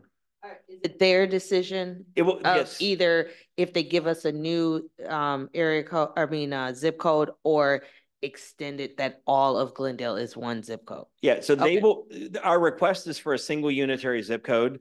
However, when the post office evaluates, they're going to look at what would be the most efficient and effective way to guarantee a much more regular mail delivery and much more consistent mail delivery in the city of Glendale. Yes, they could dump us into 53217, or they could create their own zip code for us and just have two of them operate out of there. I would venture to guess that based on the population size of having all of 5 of the 7 North Shore communities in one zip code may be too big. And so they're likely, because remember, all of Whitefish Bay isn't in 53217 either. From Hampton South is in 53211. So there's already, Whitefish Bay is already divided up too. So yeah, and then Brown Deer is in its own zip code. It's not in with 53217 either. So it may just be that we'll have to see what they choose to do. Okay, so other questions, Alderman Schmelzing? Yeah, I just did a quick look up because I never really thought about how they stratify the zip codes. Glendale is very uniquely shaped. So I think they may have some recourse to say that they can't like zip down Port Washington Road and just deliver the mail in that fashion. So I'm just curious how we can plead our case to mitigate that. Because I totally agree. We have a lot of these postal issues because of the city, municipality split, but at the same time, we have to be ready when they come back and say, well, these are all square big blocks centralized by a post office. That would be the reason. So I think you brought up some good points, but I don't know if we're addressing that portion of it. And those may be reasons that they give, but one of the things that the tax issue, the sales tax issue with Milwaukee brought up and made so evident to me is that was entirely a zip code related issue. But the way in which we had to frame this case to the U.S. Postal Service, it is not about the sales tax issue or the car insurance issue or the other things. We had to basically acquire all of the data that demonstrates that they are not providing good regular service to the city. And specifically, it is the division between 217 and 209. 209 service is where the problems are. In terms of the neighborhoods it services, in terms of getting mail to City Hall through 53209 because the post office is in Milwaukee. And so, I had conversations with folks at Senator Baldwin's office and Congresswoman Moore's office, and their recommendation was very clearly make sure what you are focusing on is how to improve mail delivery in the city of Glendale, because that's the only thing the post office cares about. They don't care about all the other ancillary reasons that zip codes are used for. Right. In the same way that like your driver's license, you can use it to get on an airplane, you can use it to vote. It doesn't just mean you can drive a car. The DMV doesn't care. They're going to say you can drive a car, here's your driver's license, right? They're not going to look at all these other things. The same thing with the post office and zip codes. Yeah. Just a question that'll come up as I run into people will be, okay, this happens. So my driver's license got to be renewed right away? Would have a wrong zip code. There will have to be a transition period and an education period. Okay, cool. It won't all. I assume so, but I can picture somebody running up to me and going, what's going on? So, yeah. Good. I do have one. Is anybody? I'll go hard next. So, yeah, I got a list going. So I think that what we should be pushing for here is that Glendale have the 53217 zip code. That's what I think should happen for all the reasons that are in this letter that you want to, because all the bad things are happening in 53219, all the good things are happening in 53217. Let's ask them to make us all 53217. That's what, So to answer that, here's the problem. If we make 53217 too big with too many addresses in it, then what they're likely to do is take Glendale and the rest of the North Shore and create 2 zip codes. And it's going to be like Glendale and River Hills, and Bayside, Fox Point, and Whitefish Bay will be another one. And the idea here was to keep it focused on just specifically what the city of what would most benefit the city of Glendale. Well, I can tell you, my constituents are in 53217, and right. We don't want to change. We don't want to have to, change our envelopes and change our return labels and all that business. And I would think that it would benefit the city that we adopt the 53217. Now, maybe, with the +4, you can add something that would be just Glendale specific. But yeah, I mean, personally, I don't want to change to a different zip code than 53217. But the point though is there's only 9,999 +4s you can add to 53217. If they've already been maxed out with all the properties that exist in 53217, then their next step would be, if that's what we requested, their next step would be to say, look at Glendale 53209. look at the rest of these other communities in 53217. You can't lump the rest of Glendale into 53217 because it creates too many properties for the +4s. And so then they might just create 2 new zip codes for the North Shore or make half of it 53217 and the other. So the idea here was, I understand what you're saying. I understand there's going to be an education period and there's going to be a bit of an inconvenience, but I think the long-term effect for the city of Glendale is actually going to be better. And I think that the post office is more likely to do something that doesn't max out the +4 numbers on the zip codes. Yeah. I think I'm the only district that has all 3 in their district.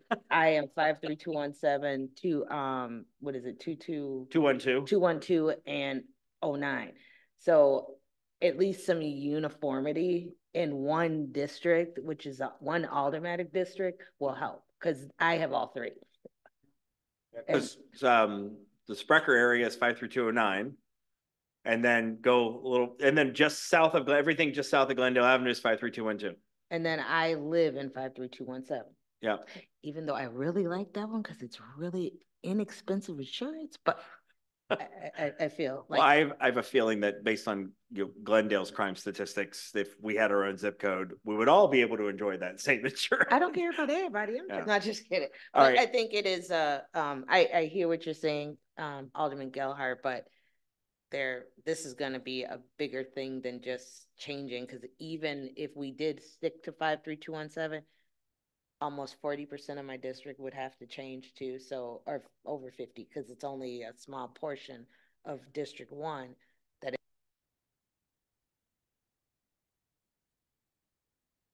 Any other questions, comments? Okay, can I get a motion then to approve the resolution and the letter? So moved. Moved by Alderman Bailey, is there second by Alderman Vukovic? Any further discussion? Okay, all those in favor, please say aye. Aye. Opposed, no? No. Please don't vote no. If this doesn't go in unanimously, I'm afraid that they're just going to throw it out. I'm going to ask you to, before I call and say the vote is considered, if this isn't a unanimous resolution from the council, I'm afraid that the Postal Service will not look at it. And I got that advice actually from our elected representatives. Sorry, go ahead. Comment, wouldn't we have a chance whenever they come back with, we could still talk or ask, go to the centers and do something else if we thought it was different. But if we don't do anything, we're never going to change. And they're not going to change on their own. Right. Because for them, they're happy with however the mail service is working. We're not. So I think we ought to go forward, try to get something back from them, and then we can debate at that point if we're going to complain about what it is. Yeah, I don't have any problem with the mail service, and I'm not, my constituents haven't been unhappy with that either. So that's why I said I think we should be pushing for 53217 throughout the Glendale, because that seems to be the I would answer prefer here. that myself too, but I'm saying is the bigger evil is to try to get this all into something. Right. So I would shoot for that first. Right, and I'm asking for, so I've not yet called that the vote is finalized. Because the reason I'm asking you, John, is that if this is not a unanimous vote, do we send off to them? And I'm asking you to think of the whole city, the city as a whole, in this particular case, because if we don't move forward with the unanimous vote, I don't believe that the post office is going to take it seriously if the entire city leadership was not behind it. So I'd be happy to vote yes if we modify it to say, we're asking for 53217 to be the Glendale zip code. I mean, that's what I'm asking for. May I say something? I'm 53217, but I think Alderman Gelhardt, sometimes this is affecting the whole city. I know it's one district, but it's my district who has 3. There's other people who have 53209 and just 53209. There is your one district, I think, who has 53209 and just 53209. They might like to have theirs as 53209. I think it's the greater good of the city of Glendale this time. It's not gonna change like the landscape or how people live or anything like that. So those are the things that I usually, go to the district and say, look, this is on you. You decide because this is your district. And I will usually vote with it. But on this particular thing, it's for the greater good of Glendale. And just looking at the maps, it looks like 53217 is actually pretty large geographically. So if anything, I think that request is going to be dead on arrival because it's going to create probably 11 to 12,000 properties within 53217. And there aren't enough +4s to accommodate that then. And so, you know, they'll just deny it and send it back to us. But asking for a single unitary zip code is what our representatives have said is most likely what would be considered. And so, I mean, I guess. Or do we postpone this and then you can talk to more people? If you're not gonna get, if we're not gonna get unanimous, we might as well wait one more week or month or something. The deadline on that? We don't. We got a 10-year deadline if we screw it up.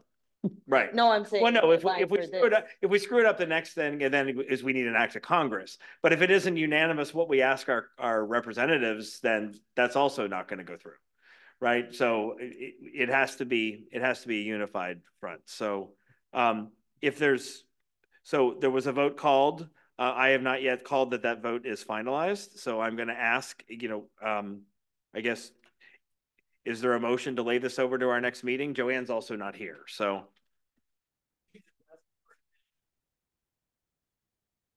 Okay, then can you speak into the microphone? So our attorney's giving us legal counsel, but he's not. Yeah, a couple things. You can ask for unanimous. There we go. Okay. Couple of things. First, you can ask for unanimous consent if you want, if that's the will of the body, you can do it that way. But technically, so we did have a motion and then a second. So there could also be requests from the individual who made the motion for unanimous consent to withdraw it and then hold it over till the next meeting or whatever. Just so we, there we go. Just so we have it in the minutes. Because technically someone could say, well, you had a motion and you had a second, you started voting on it, and then there was a secondary motion to put it over. But if there's unanimous consent, if everybody's on the same page with that, you can just undo it.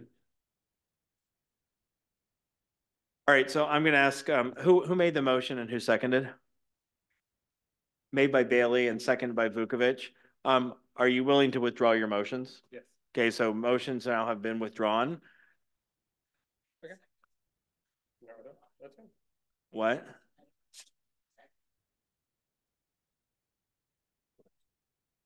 Well, no, I mean, the thing is, if the motion and seconded don't get withdrawn, then this is basically, then this is the moot point. I just wasted months of pulling together research, because if this doesn't go in unanimously, I can guarantee you the Postal Service is not going to consider it. So. Fine. All right, so it's been withdrawn, motion's been withdrawn, and the second has been withdrawn. So at this point, can I have a motion to lay this over to our next meeting? make the motion. Moved by Alderman Schmelzing. Is there a second? Second. Seconded by Alderman Doherty. It's been moved and seconded that we lay over the request for review from the Postal Service for a single unitary zip code in the city of Glendale to our meeting to be held on June 10th. All those in favor, please say aye. Aye. Opposed, no. This has been laid over to our next meeting. One abstention. Okay. The last item then on our agenda for tonight is an ordinance. So the state passed a state statute that during the Republican National Convention, closing time for liquor serving premises is 4 a.m. instead of 2 a.m.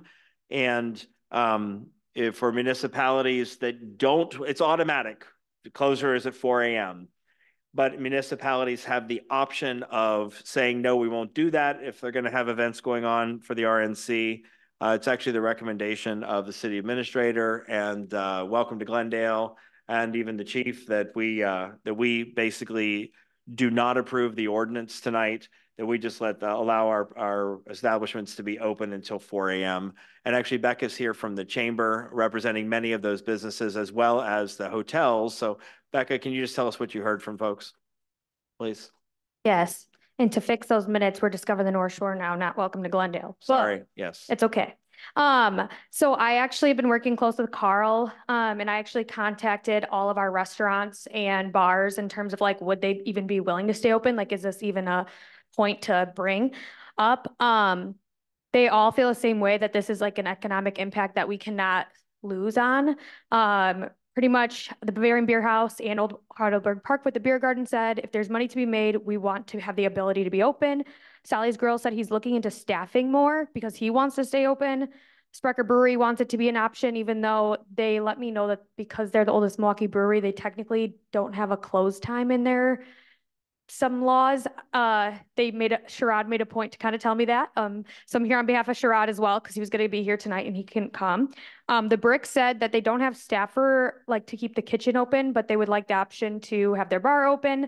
Bistro on the Glen is the only one that didn't get back to me. I didn't ask Bayshore because I feel like Bayshore I would have to have a separate meeting with Brenda before I go to her restaurants, just to kind of respect that command. But Holiday Inn Riverfront also said that they would keep their bar open. We do have over 500 hotel rooms, depending on one of the hotels and how many rooms they can have at that point. And pretty much all of them are booked, except for Residence Inn is holding about 30 rooms right now because they plan to price gouge at the last minute. Not price gouge. The opportunity. Yep. Surge pricing. Surge pricing. Yeah. which is however you look at it, good or bad, depending on tax dollars. Anyways, but we're expecting over 45,000 people to come to the city. A lot of our hotels and a lot of municipalities around us have actually decided not to stay open till 4 a.m. So I think this could be an even more bigger opportunity for us. I will tell you that a lot of our venues like Sprecher, Bavarian Beer House, Holiday Inn, they have gotten contacted by delegates or by people to host events there, but they want to know if they are able to stay open till 4 a.m. before they sign the contracts.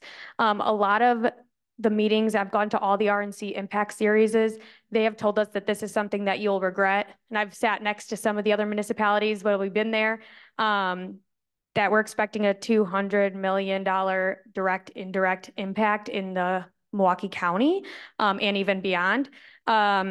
And it's to promote, our small local businesses, to help them. It brings, enhanced tax revenue to our businesses, job creation. They're looking into the transit system right now to keep the buses running later. So personally, I feel like this is an opportunity that we shouldn't kind of look past because of the economic impact that it can have. So I think it should really be considered. But really, even with venues, we've had our building where we're in now, the RNC has looked at some of our office spaces to host things or hold things. And some of the realtors in the area have told us that they've been looking at different buildings to host things in, and they're not going to sign contracts until they know for sure that the 4 a.m. So I don't want to also push this aside and wait. I think we need to kind of make a decision on this so that we can get the biggest economic impact at all of our venues, restaurants, bars. And I did talk to Carl about this, that Discover the North Shore would have those businesses sign contracts because we are planning on doing bags and informational packets at all the hotels of all of our local businesses to try to get them to, spend their money where they're staying. And so it'd be nice if we could put something together of the different venues that are staying open that late, or the different bars, so that they know where they're coming. Because at all the RNC Impact Series, they said that those people will not get out of the Fiserv until about 11 p.m. And then it'll take them about 30 minutes, depending on traffic, to even get back up here. So then you're only giving them an hour to have an event and then kick people out. So I just think it's really imperative that, Common Council kind of thinks about it in terms of it will be a huge benefit. It'll be beneficial to all of us, not just the hotels, not just the venues, but also the increased taxes, the increased awareness of Glendale on the map. So that's what I'm kind of here today. And it's Monday through Thursday, so it's a weekday, but this could really drive a lot of business. I believe, though, that the time is from Sunday to Saturday, right? It's the entire week of that week. The actual stuff happening at the Fiserv is just Monday, the 15th through the 18th. The state statute for the 4 a.m., Correct. I believe, is for the entire week. Correct. Yeah. And I even was put in the portal, Clutch Park and different parks, like Rem Park is in the portal now for potential use for private events if the RNC wanted to do some kind of speaking thing, and do private events. So it kind of just is up to what codes or ordinance you guys have in different areas for decibel level too. Because I know with the Bavarian Beer House grounds, there's a certain decibel level that we have to cut off Oktoberfest at a certain time. So that'll all play a factor in it, but I know that Josh from the Beer House has been very adamant, like we need to know before we sign these contracts and tell people they can party here until 4 a.m. Three of us up here have been to party conventions before. And yes, like it gavels out sometime between 11 and midnight, and then transportation, they'll have shuttle buses, but if their shuttle buses are sitting in traffic downtown, they may not get back to their hotel till 1 o'clock. And so that's why these events typically, they're also pre-gavel events that are, you know, in the afternoons. So yeah, it does make sense. So the request here from staff is we have an ordinance. There's one of two ways we could go. It could be moved and seconded and then voted down. That would be the staff's request, is that it be voted down, or the other is that I can call for a motion and it can fail for a lack of a motion. So if we're going to follow the staff recommendation, I can ask for a motion to adopt the ordinance. Nobody says anything, and then it dies for lack of a motion. And then we just, at that point, we're subject to the state statutes and we're not asking to be excluded from it. So are there any questions that people have before we move in one of those two directions? Yeah, go ahead, Becca. Can I say one more thing? I will say there's been a lot of negative press on cities that have decided to close early. So there's a lot of articles that'll go out as soon as you guys put the minutes out or different things like that.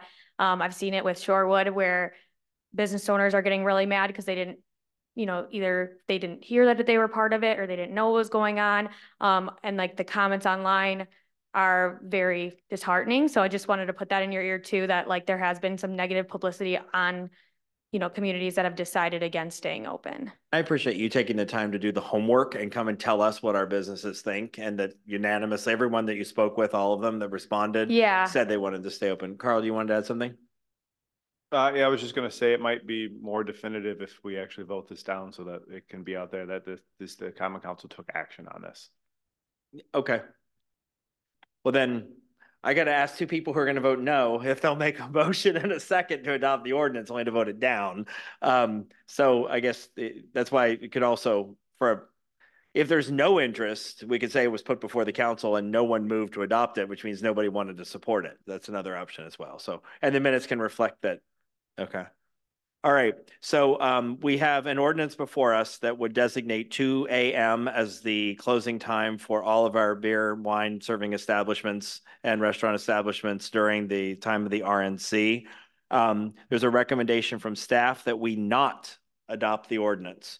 So is there a motion to adopt the ordinance?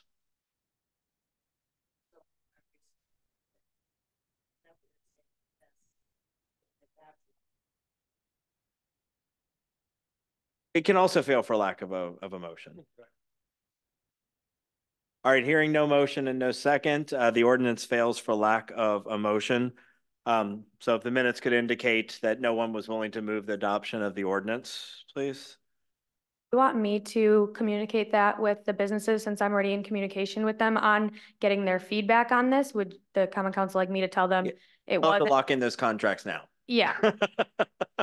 And get these people to spend their money here. Yeah. And 4 a.m. is, no one was willing to move adoption of a 2 a.m. closing time. So 4 a.m. is the closing during the RNC.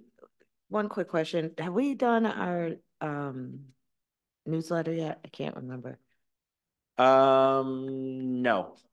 And when does it goes, the summer newsletter? There's 3 of them. There's what, February, June, and November, I think, or something like that. I would definitely put this in the June newsletter to let the constituents know that they're going to be partying till 4 o'clock.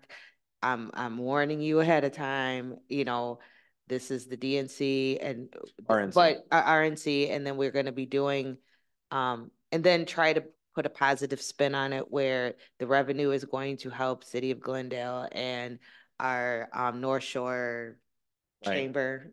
But I think it needs to be put in that newsletter. I think we've got a bunch of our hotels that are delegate hotels as well. Is it 3 or 4? It is 4 delegate hotels right now. Okay. And then the other, the La Quinta, that's closer to like where the Holiday Inn is, they're completely full.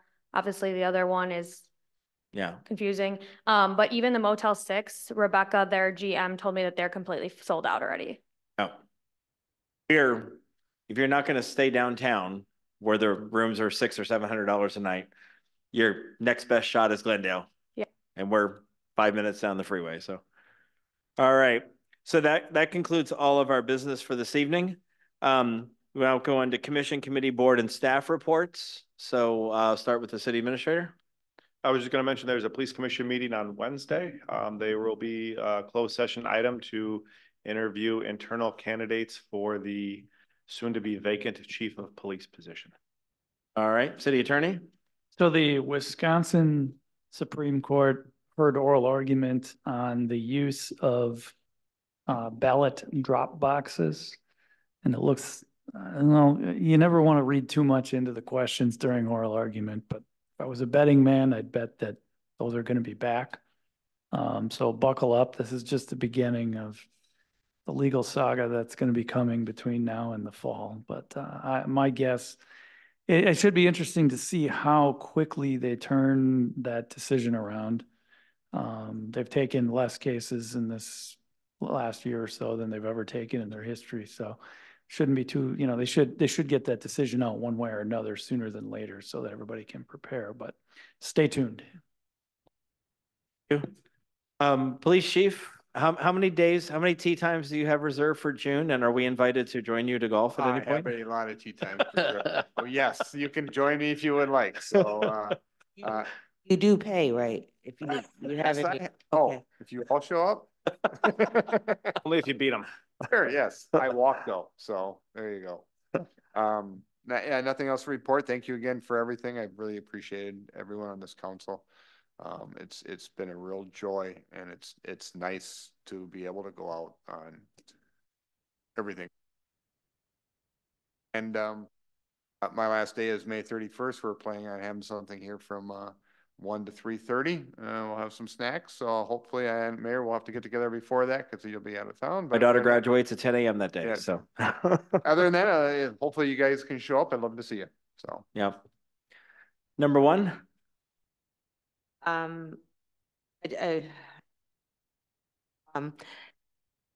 would caution Glendale to, or not caution, but really pay attention in the next couple of days, because I think a decision is going to be made about us having a special election. And that will be June 30th, possibly. So for the Senate seat. Also, we don't go till the end of the year without a senator. Which is devastating into itself because they're already collecting for the end of the year. So whoever becomes our senator has to run for that seat at the same time, possibly, and I'm saying possibly because it may or may not be announced tomorrow, but collecting to run for the seat to finish off from July 1st until the end of the year, which is, until January 5th or 8th or whatever the date is. So I think this is an idiotic thing. This is just my opinion. It's a cost to, even though I understand we don't have a senator from now until the end of the year, but they're not in session anyway. And the senator still has staff. And then I have used our senator's office to get information, and still they're not in session. There might be a call to session maybe, but I think it's a waste of tax dollars to have somebody who may be just doing this job for between now and January, and then we might have a whole new senator from January to for the next 4 years. So I think we have to watch that, make sure, just pay attention, because we will have to make sure our constituents know, because this affects all the city of Glendale. Thank you. Number two? Nothing tonight. Number three? Nothing this evening. Number four? Nothing. 5. Nothing. All right. I just have two quick things. The ICC meeting was held in Glendale today. Won't be back again until sometime in 2026. We only meet 11 times a year, and there's 20 municipalities. So had an opportunity to entertain all the mayors and village presidents here. I want to thank staff who did a fantastic job. We had Backlot Pizza did the food, and then Sprecher donated drinks, and Goody Gourmet donated a bunch of little bags of like their specialty popcorn. So was nice to have everybody here. North Shore Fire Department normally meets on the second Tuesday, which will be tomorrow morning, but Chief is going to be out of town. So he asked us to move our North Shore Fire Department meeting to next Tuesday morning. And yours truly will be the president of the board for the next year. We rotated among the 7 communities. So I get one more meeting I get to run for the next year. Reminder, we don't have another council meeting until June the 10th. So we've been almost a month between these 2 meetings, April 17th to May 13th, and now we don't go again until June 10th. So that concludes my report, and I would entertain a motion to adjourn. Oh. Yep. I would entertain a motion to adjourn. Moved by Schmelzling, seconded by Doherty. All those in favor of adjourning, aye. Aye. Opposed? We are adjourned. Spaced out, you guys. Oh, don't worry.